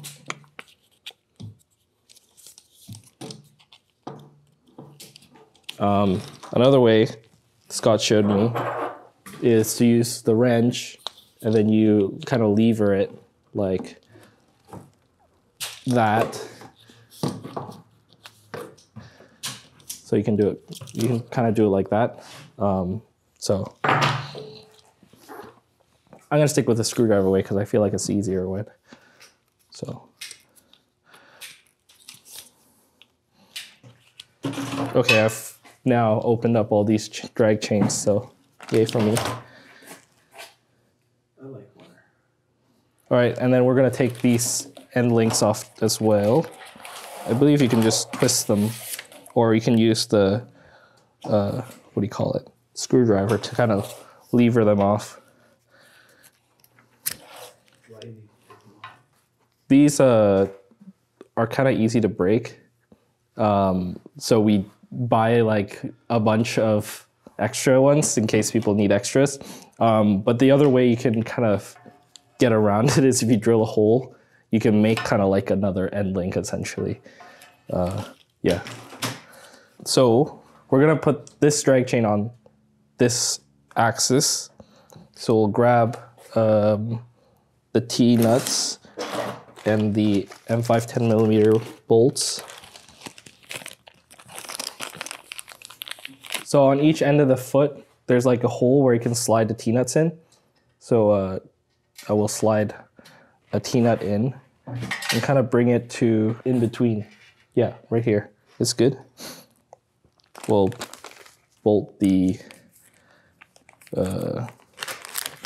front end link first. And yeah, these you can adjust later on. So if it's not in the spot that you like, don't worry about it too much.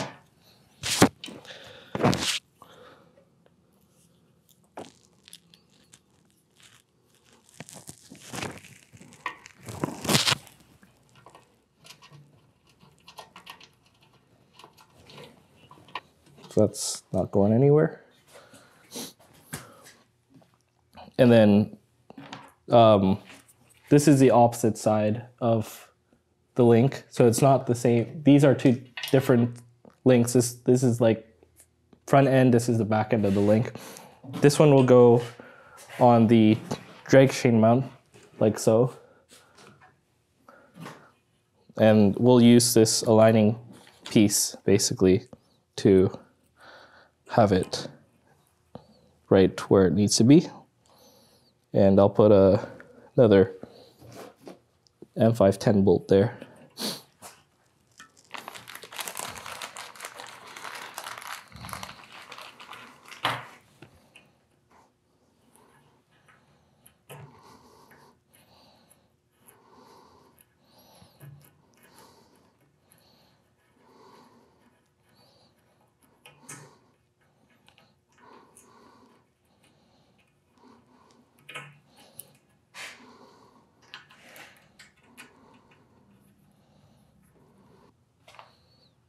Okay, and then we're gonna do a link for the x-axis side.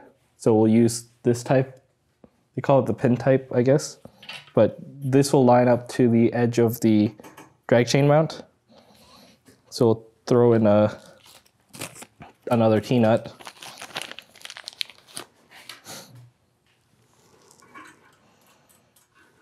Down the hole. Come on, go in the hole. Oh wait, I'm dumb. It's gotta go in from the other end because it's blocking by those screws here. You did that on purpose. Okay, T-nut on the other side. Move it, bolt in the drag chain mount.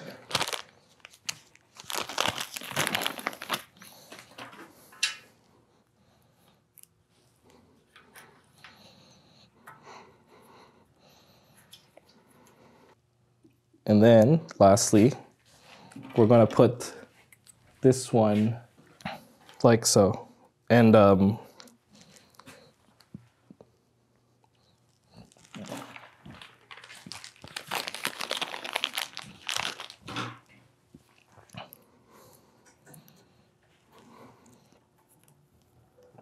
there is two spots for the drag chain mount, but I believe you can only really use one because the bolts get in the way of each other. Plus, you don't need both holes anyway, so I won't worry too much about it. Cool, okay, there's that.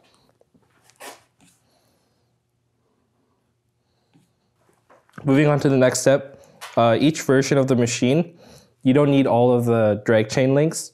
So we're gonna take some of them off. So if you have, for the 48 by 30 machine, we'll take 13 links off the y-axis, and then the longer x-axis one will stay the same. So let's see here. Yeah, so this is the x-axis, so this will be this is already the length it needs to be. And then for the y-axis, which is this one, we'll take 13 links off. So we'll count 1, 2, 3, 4, 5, 6, 7, 8, 9, 10, 11, 12, 13.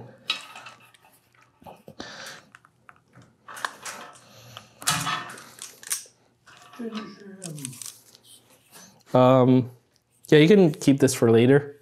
If you don't amputate part of the drag chain, the cables won't be long enough to reach the controller. So make sure you do this. Now, if you are setting it up with the Makita router, this is where you're gonna have to grab that. Also, if you have inductive sensors, since we already have the wires set up, it might be a good idea to set those up too. So we'll kind of do all the wiring up as well. You may or may not have the inductive sensors, depends on if you order them or not. I generally suggest that people don't use the inductive sensors until they're familiar with the machine, just because it causes more confusion right off the bat. But if you have them, you can set them up now. So we will grab the router.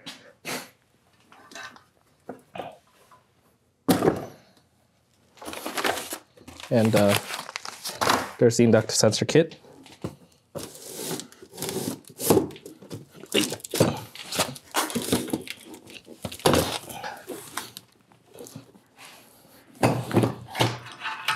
No. It's a little chaotic here, eh? All right, let's open up this guy. Ta-da!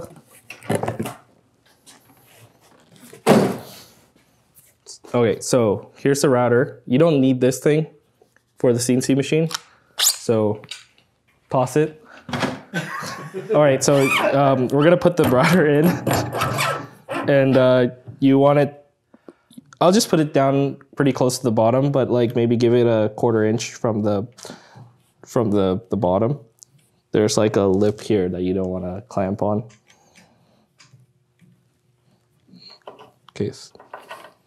And we're gonna put the cable on the left side so it doesn't get in the way of the dust shoe later too. Cool, okay, that's in. And then we're gonna do the inductive sensors, which look like this. And then we have some hardware to bolt it in. It's kind of hard to get a good angle to show everyone what it's supposed to be, but there's a big hole right back here where the sensor can pass through. There, like this.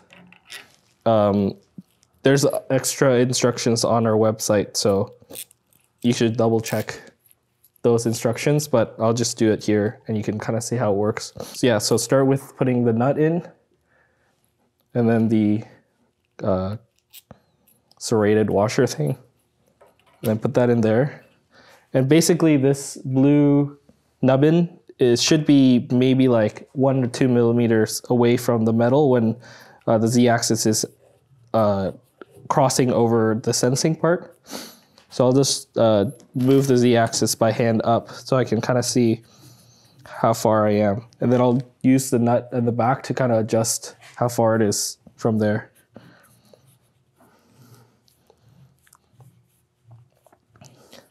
So yeah, I can bring it a little closer.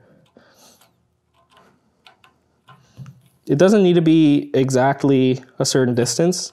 There's kind of a range of the sensing distances. As long as it's pretty close, it'll work. As long as it's consistent also, like it doesn't move or anything, then it'll be fine. It'll be repeatable. And then throw the washer here, and then put the nut on the front, like so. And then these will sandwich, the nuts will sandwich in the sensor, and then we'll all be happy. This wrench also you can use to bolt in the nut at the back. There you go. Yeah, you might need another wrench on the other side to keep it from spinning. What size is that?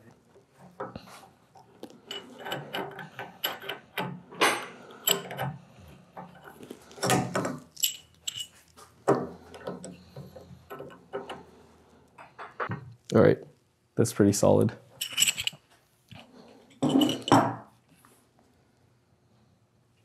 All right, so let's do the wiring for the the router. So in the kit, there should be some zip ties that you can use. This one, you can zip tie around like this, and then it'll keep it away from it. And you could double check if the travel is okay. I'll grab the, yeah, so there's another baggie with all the zip ties and stuff.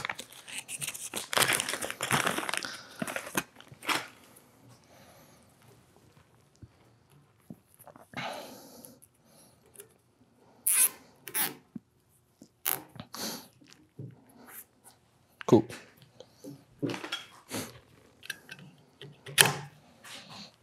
So we're gonna do the wiring now. We'll put the motor cable on, and then we'll have everything routed through the cables. Okay, so here's the motor cable. We'll plug this in to the back of this on this plug here. And then it should all wire through the drag chain. So I'll grab the long one. And essentially, it should wrap around basically like this. So when the machine moves back and forth, it's gonna the drag chain is gonna go back and forth like this as well. So open the first link, pass the wires through like that, and I'm gonna close it, and then it'll keep everything together. And then I just keep feeding the wires in and closing the links as I go along. Let me just make sure I got everything. Yeah.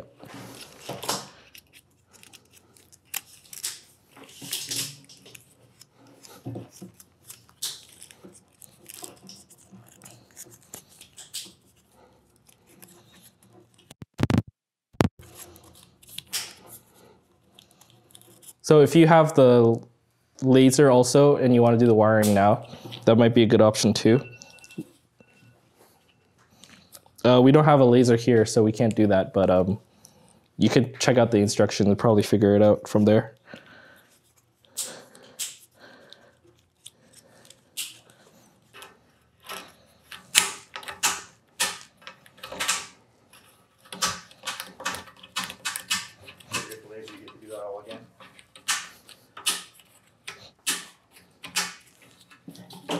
All right. Now that's all going this way. And yeah, you can clip the end of the drag chain into the other end of the drag chain, like the reverse of taking it off. And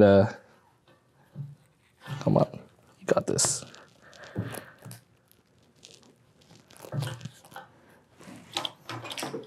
There you go. And put this on.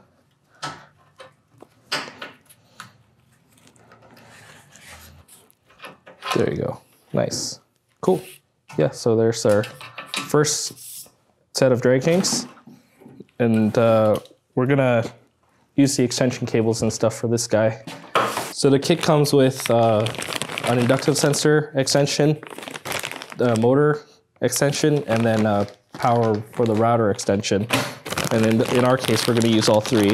If you don't have the inductive sensor, you don't need the inductive sensor cable, but you can hang on to it just in case in the future you want them.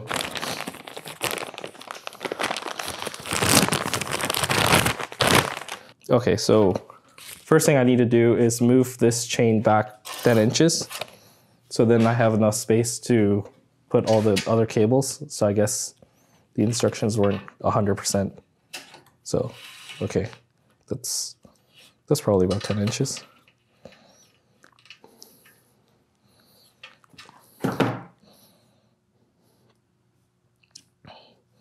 Now we're gonna plug in all the extension cables.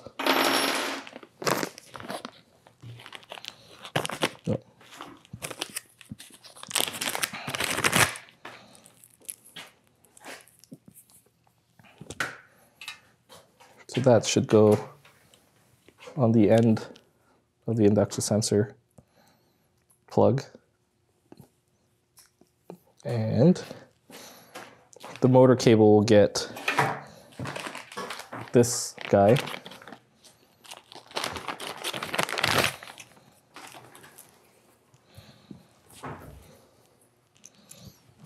plug it in. And the router, get this one.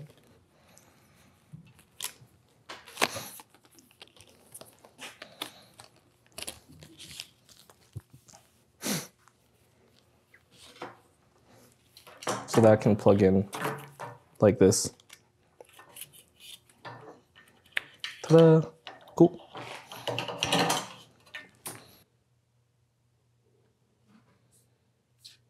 All right, so next step is to start setting up for this drag chain. So I'm gonna take another motor cable and plug that into the X-axis motor here.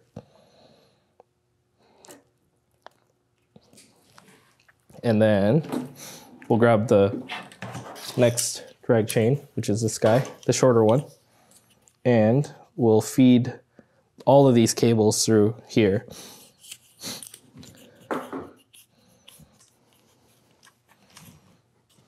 We're gonna do this and then leave all of this access outside and then pass everything through, because basically we're gonna wrap it up and do some wire management.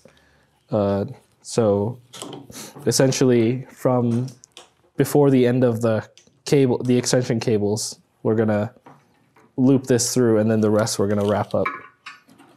So it should go something like, should be on this side.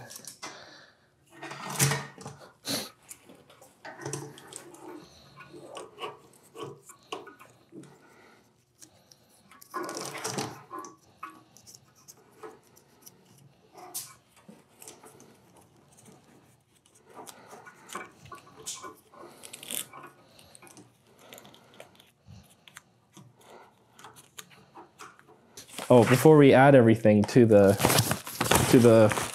drag chain, we're also gonna set up the X-axis inductive sensor. So basically same process as before, but we're gonna put the inductive sensor on this hole here, and then as it comes up to here, it'll sense the sensor right there.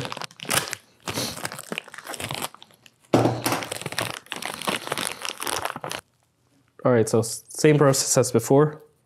Throw on this nut to start. Maybe just like a little bit. The washer, slide this guy in.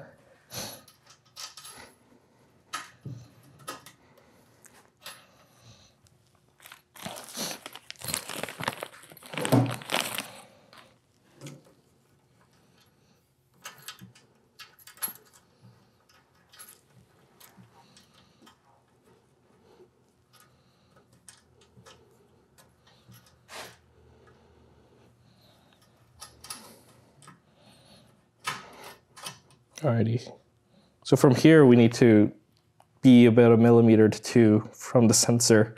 So I'm just gonna scooch over the gantry to the closer until it's almost touching the end of the travel.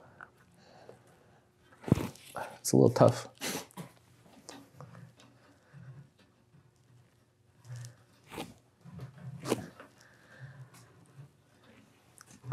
There you go. So you can probably move it a little bit closer. It's probably good. It's almost touching the plate. I'm gonna move it back and then I'm gonna bolt everything down.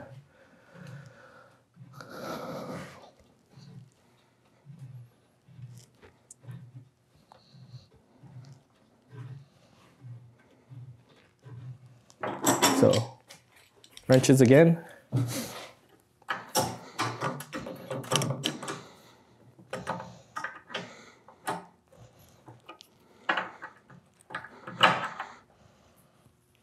Okay, there you go. So yeah, that sounds pretty good. And then we're gonna toss this through here as well.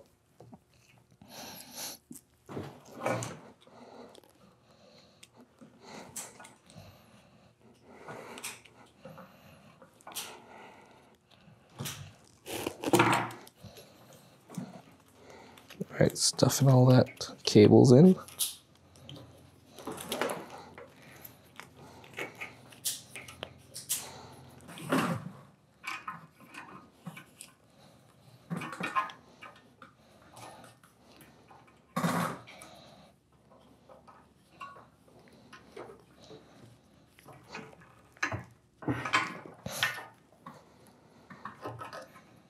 And then clip everything into the end. Okay, there you go.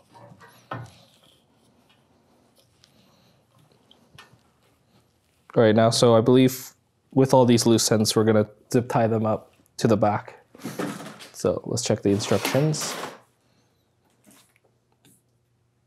Okay, so in the kit, you should also have these 3D printed parts that clip onto the back, which are right here. So these clips are pretty simple. They just go on like this and clip on. Oh, I did this wrong. Clip on like that. And clip on like this.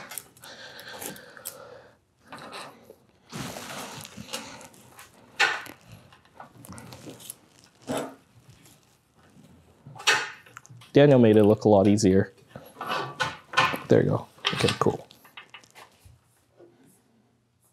And then we have zip ties inside, and there's these holes in the back where you can slide the ends of the zip ties, and then you can use them to loop the cables through. So we'll just do that for these zip ties here.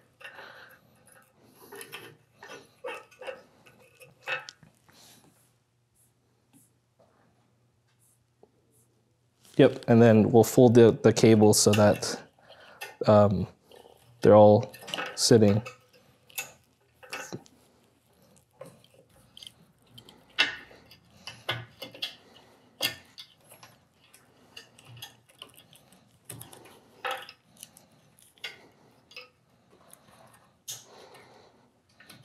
Probably should have made the extension cable come out a little bit more. It's pretty in there. It'll be okay. Just get everything in there. And then we're gonna wire the back Y-axis bits and bobs. So grab the last two cables here and then put them at the back.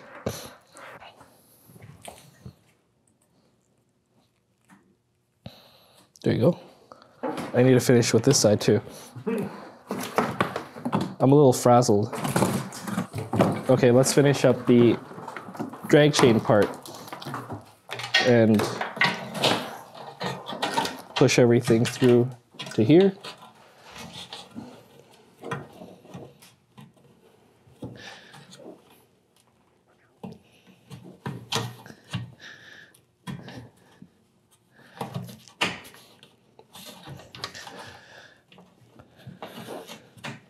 Nice. Okay.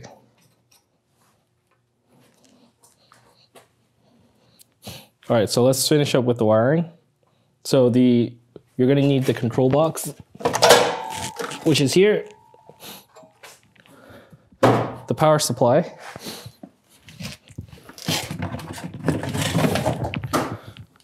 Here. And your e-stop, which I've put someplace. And the e-stop. So I'll open this up.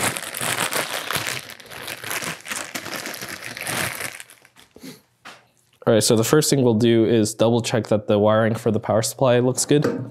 So we need the red cable to be on the left side, if you look at it this way, and the black to be on the opposite side. It looks like this one is okay.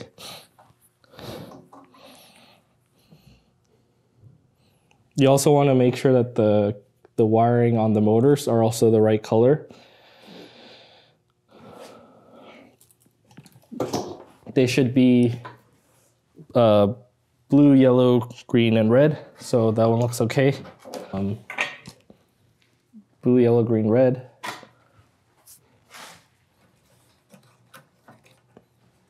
Blue, yellow, green, red. Yeah, everything looks all right. And then we're gonna plug in all the motors on the controller now. So I'll just come on. Okay, so we have to identify which motor cable is for what. So I'll just tell you guys what goes where. So the cable that comes out of the drag chain is either going to be the X or the Z. If it's the one with the nylon braiding, then it's going to be the X. And then if it's the other plug, which has the PVC layer, that's a Z. And if you look at the control box, it'll say which axis is which. So you just have to plug it in the right place.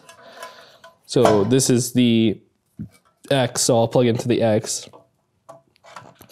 And just so you guys know, you gotta push it quite hard so that it locks in place. If you don't plug them in all the way properly, then you can sometimes create a short or high resistance, and it could burn out your plug. So that one is Z.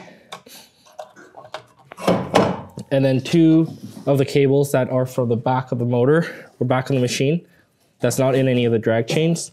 Those are both Y motor cables. Yeah, those are both Y motor cables.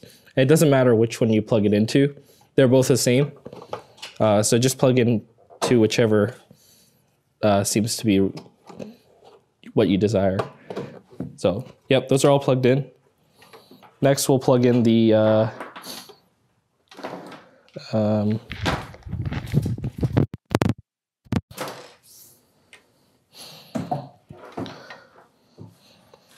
next we'll plug in the inductive sensors. So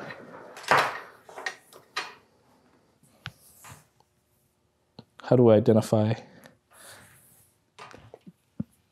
So to identify which plug is for which, if you have the red, black, and yellow, this is from the extension cable. So that is going to be for the that's going to be for the Z-axis. So plug that into the C plug, C limit. And then the other one is going to be the X, which is the one right here. So plug that into the X. Wait, hold on a second. Sorry, this one, this is from the extension, so that's from the Z-axis inductive sensor. So we'll plug into the Z plug.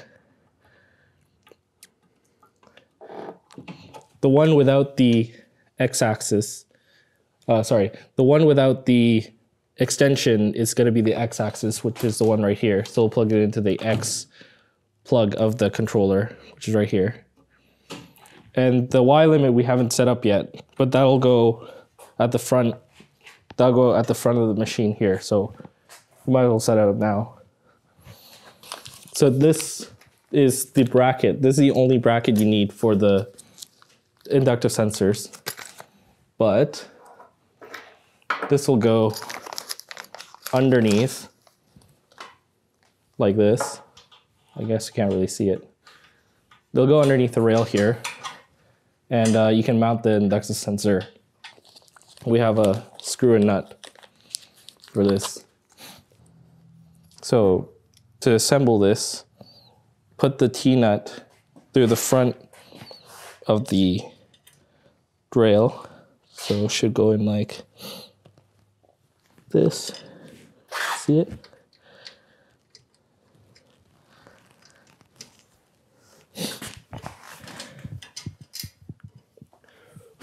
The bolt goes in like this So you can start by, I'm gonna move this up a bit. You can put the bolt in first and then slide this forward and then tighten everything together.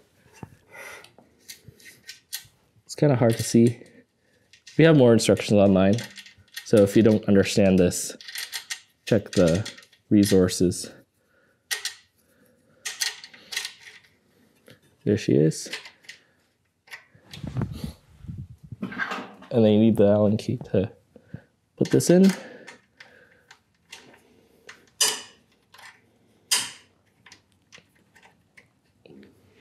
And I would put the sensor as far close to the front as you can. So I have it butted up right to the foot. Same similar process to all the other ones. Put in the nuts, bolted onto the front, and then we'll use the, when we move the gantry forward, we can adjust where it's supposed to go. It's a little easier once it's all wired up and you can move the machine by its own power rather than kind of screwing this with your hand. So I'm just gonna put it in place for now and then we'll adjust it right after. All right, so next we'll plug in the e-stop.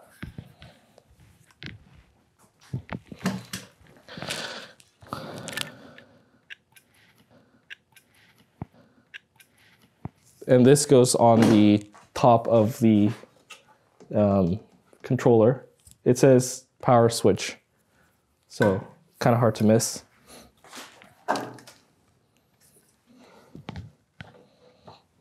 There she goes. And you can see it says oops button, because I think that's funny.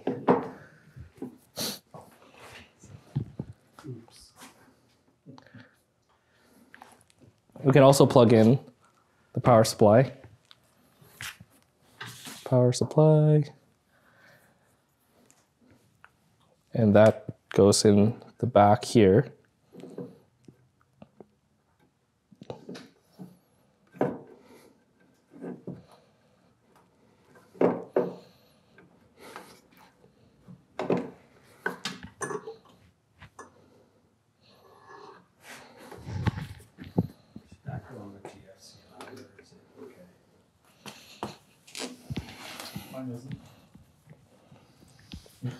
Yeah, I'm gonna plug in this to the extension.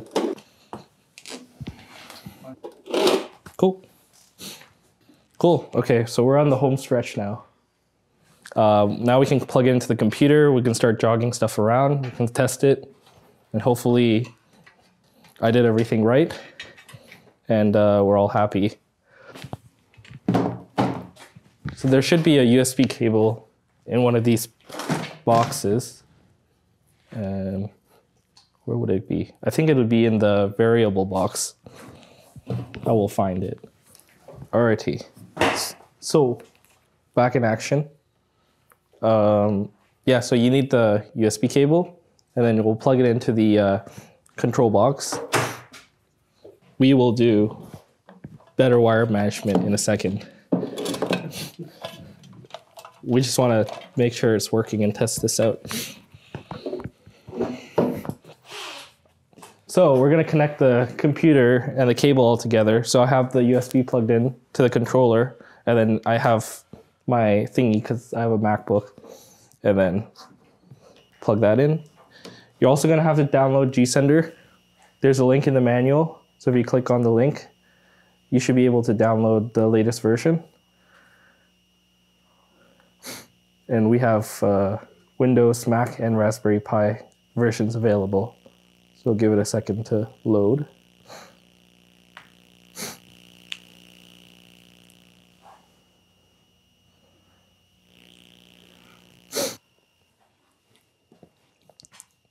Next, we'll open up the connection. And to turn on the machine, you need to rotate the e-stop, and then it'll turn on. And once it's on, you should see a red light on the controller right there. Can you see it? Yeah, there's a red light on here, so it'll tell you if it's on or not. And if all goes well, I should be able to jog the machine. Let's see. Oh, You see that? It's moving.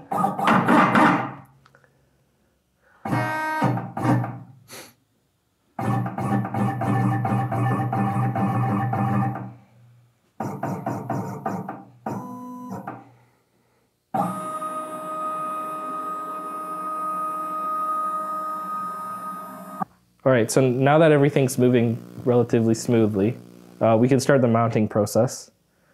If we go back to the instructions,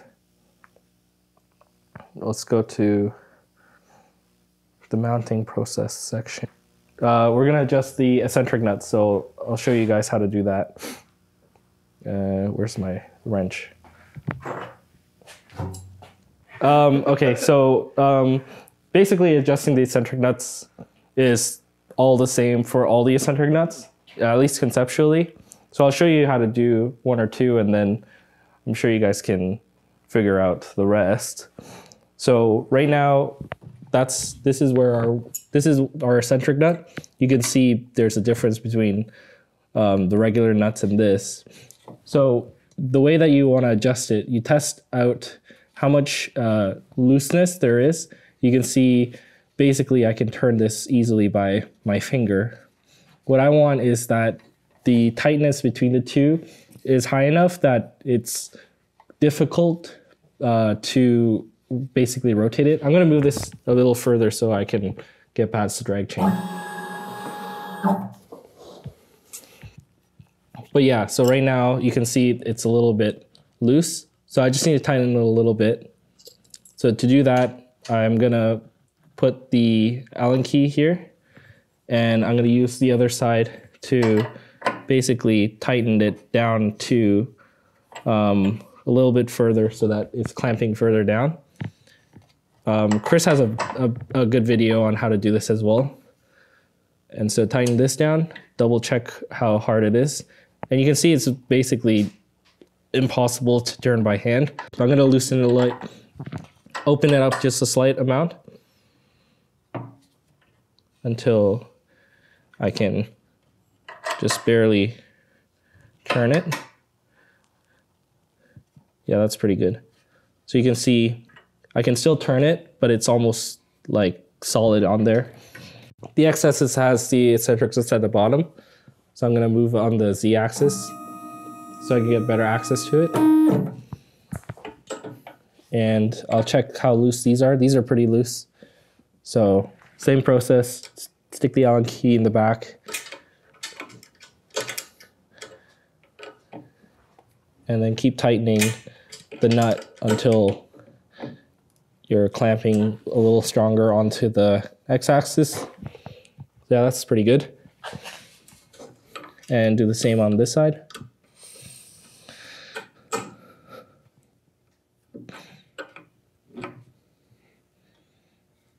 There you go.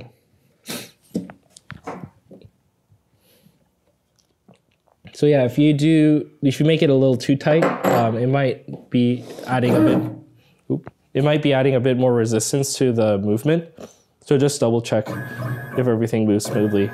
You can also double check by shimmying around the machine. If you see any like looseness, you can probably tell if it's for the V wheel or not. Doesn't need to be 100% exact everywhere. As long as it's like taking up all the slack, you're okay. So if you're not 100% sure, don't worry about it too much. With a little bit of experience, you should be able to kind of get an idea on how tight it should be. This one's good. This side is actually pretty good already. The next thing we'll do is to adjust the Delrin nuts. So there's two things to do.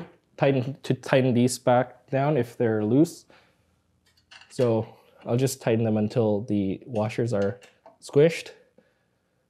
And then this screw here, basically with a nut like this, by turning this screw until it hits the plastic here, it pushes the two halves separate. There's threads on this side and threads on this side. So it takes up the slack within the thread. over time, the threads will wear and the nut will wear. And what this does is take up the slack as it wears out. So every once in a while, I'd say like once a week or something, just double check to make sure these are taking up the slack. And every 2,000 to 3,000 hours, these are supposed to be replaced. So I'll show you guys how to adjust these. So first you want to see if there's any looseness by pulling the gantry back and forth. So there's very little play because, well, this is a brand new nut, so there's very little play. So all I'm gonna do is keep turning the nut until it hits the other side of the nut, because right now we have a gap there, right?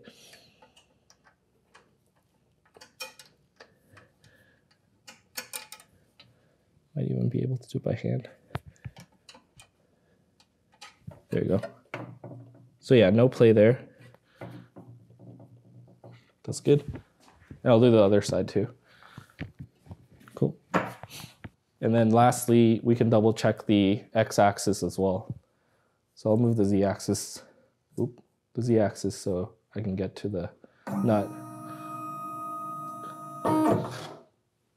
Okay, so I'm gonna use this Allen key because this one is too short. I don't like the way that we designed that. It's a little annoying. Luckily, these don't need to get, the x-axis with the T12 doesn't need to get adjusted as much, but it is something to do. So I'm just gonna do the same thing. Tighten this.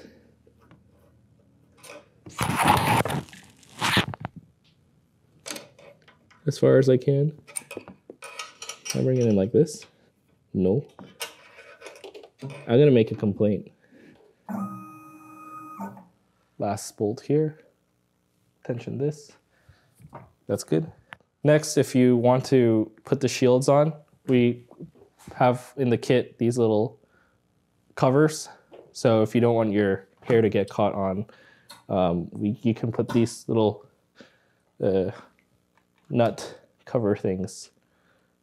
These nut cover things on both sides.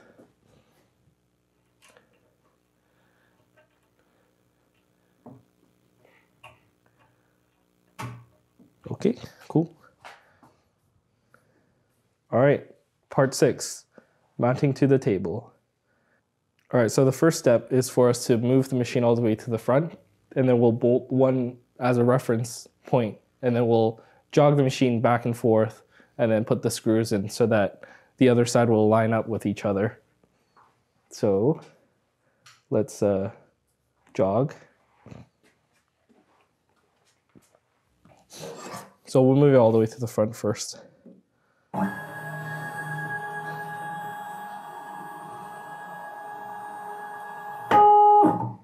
I'm gonna move it back a little bit so I have a place to put my laptop.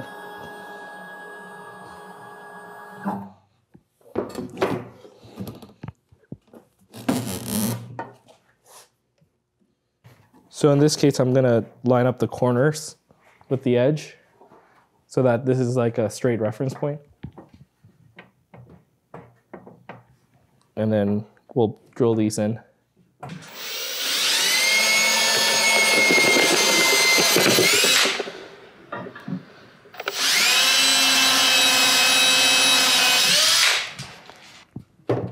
Thank you. All right, let's screw these guys down. So yeah, the kit comes with these screws, and so you need a square Robertson to drill them in.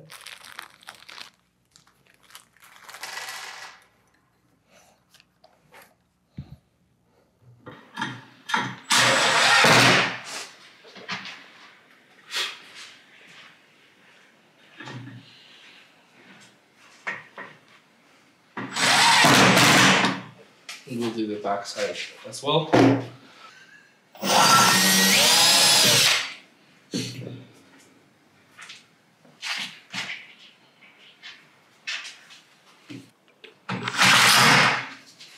Cool. All right, first part of it's done.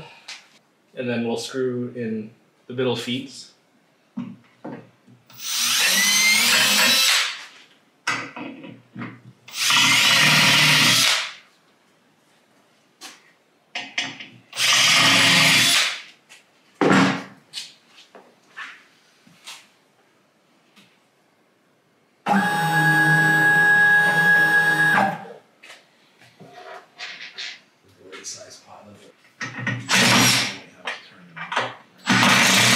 think there's an Cool. Okay, so now we're gonna do the left side. So we'll bring it all the way to the front, put it on the corner, all the way back, and then use that to line up things. Oop.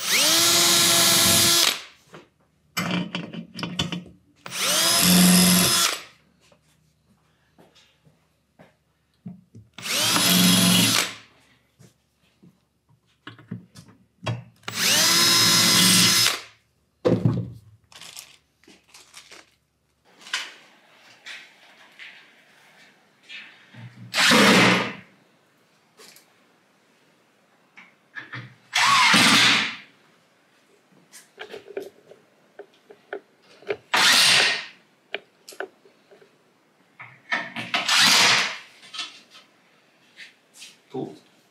All right, well, our screws are mounted in. Okay, all right, so we now have mounted everything. So there's a couple of extra little mounting things you can do, which is in the instruction manual. Otherwise, the basic part of the machine is pretty much built. We can do a quick test run and call it a day.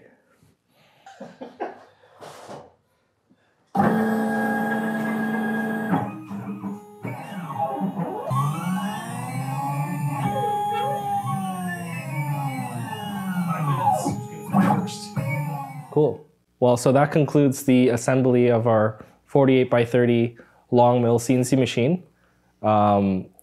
As I said earlier in the video, feel free to use the video as a way to kind of see how things are put together, but make sure to use the official manual to cross-reference because that'll be the most up-to-date. And yeah, happy making.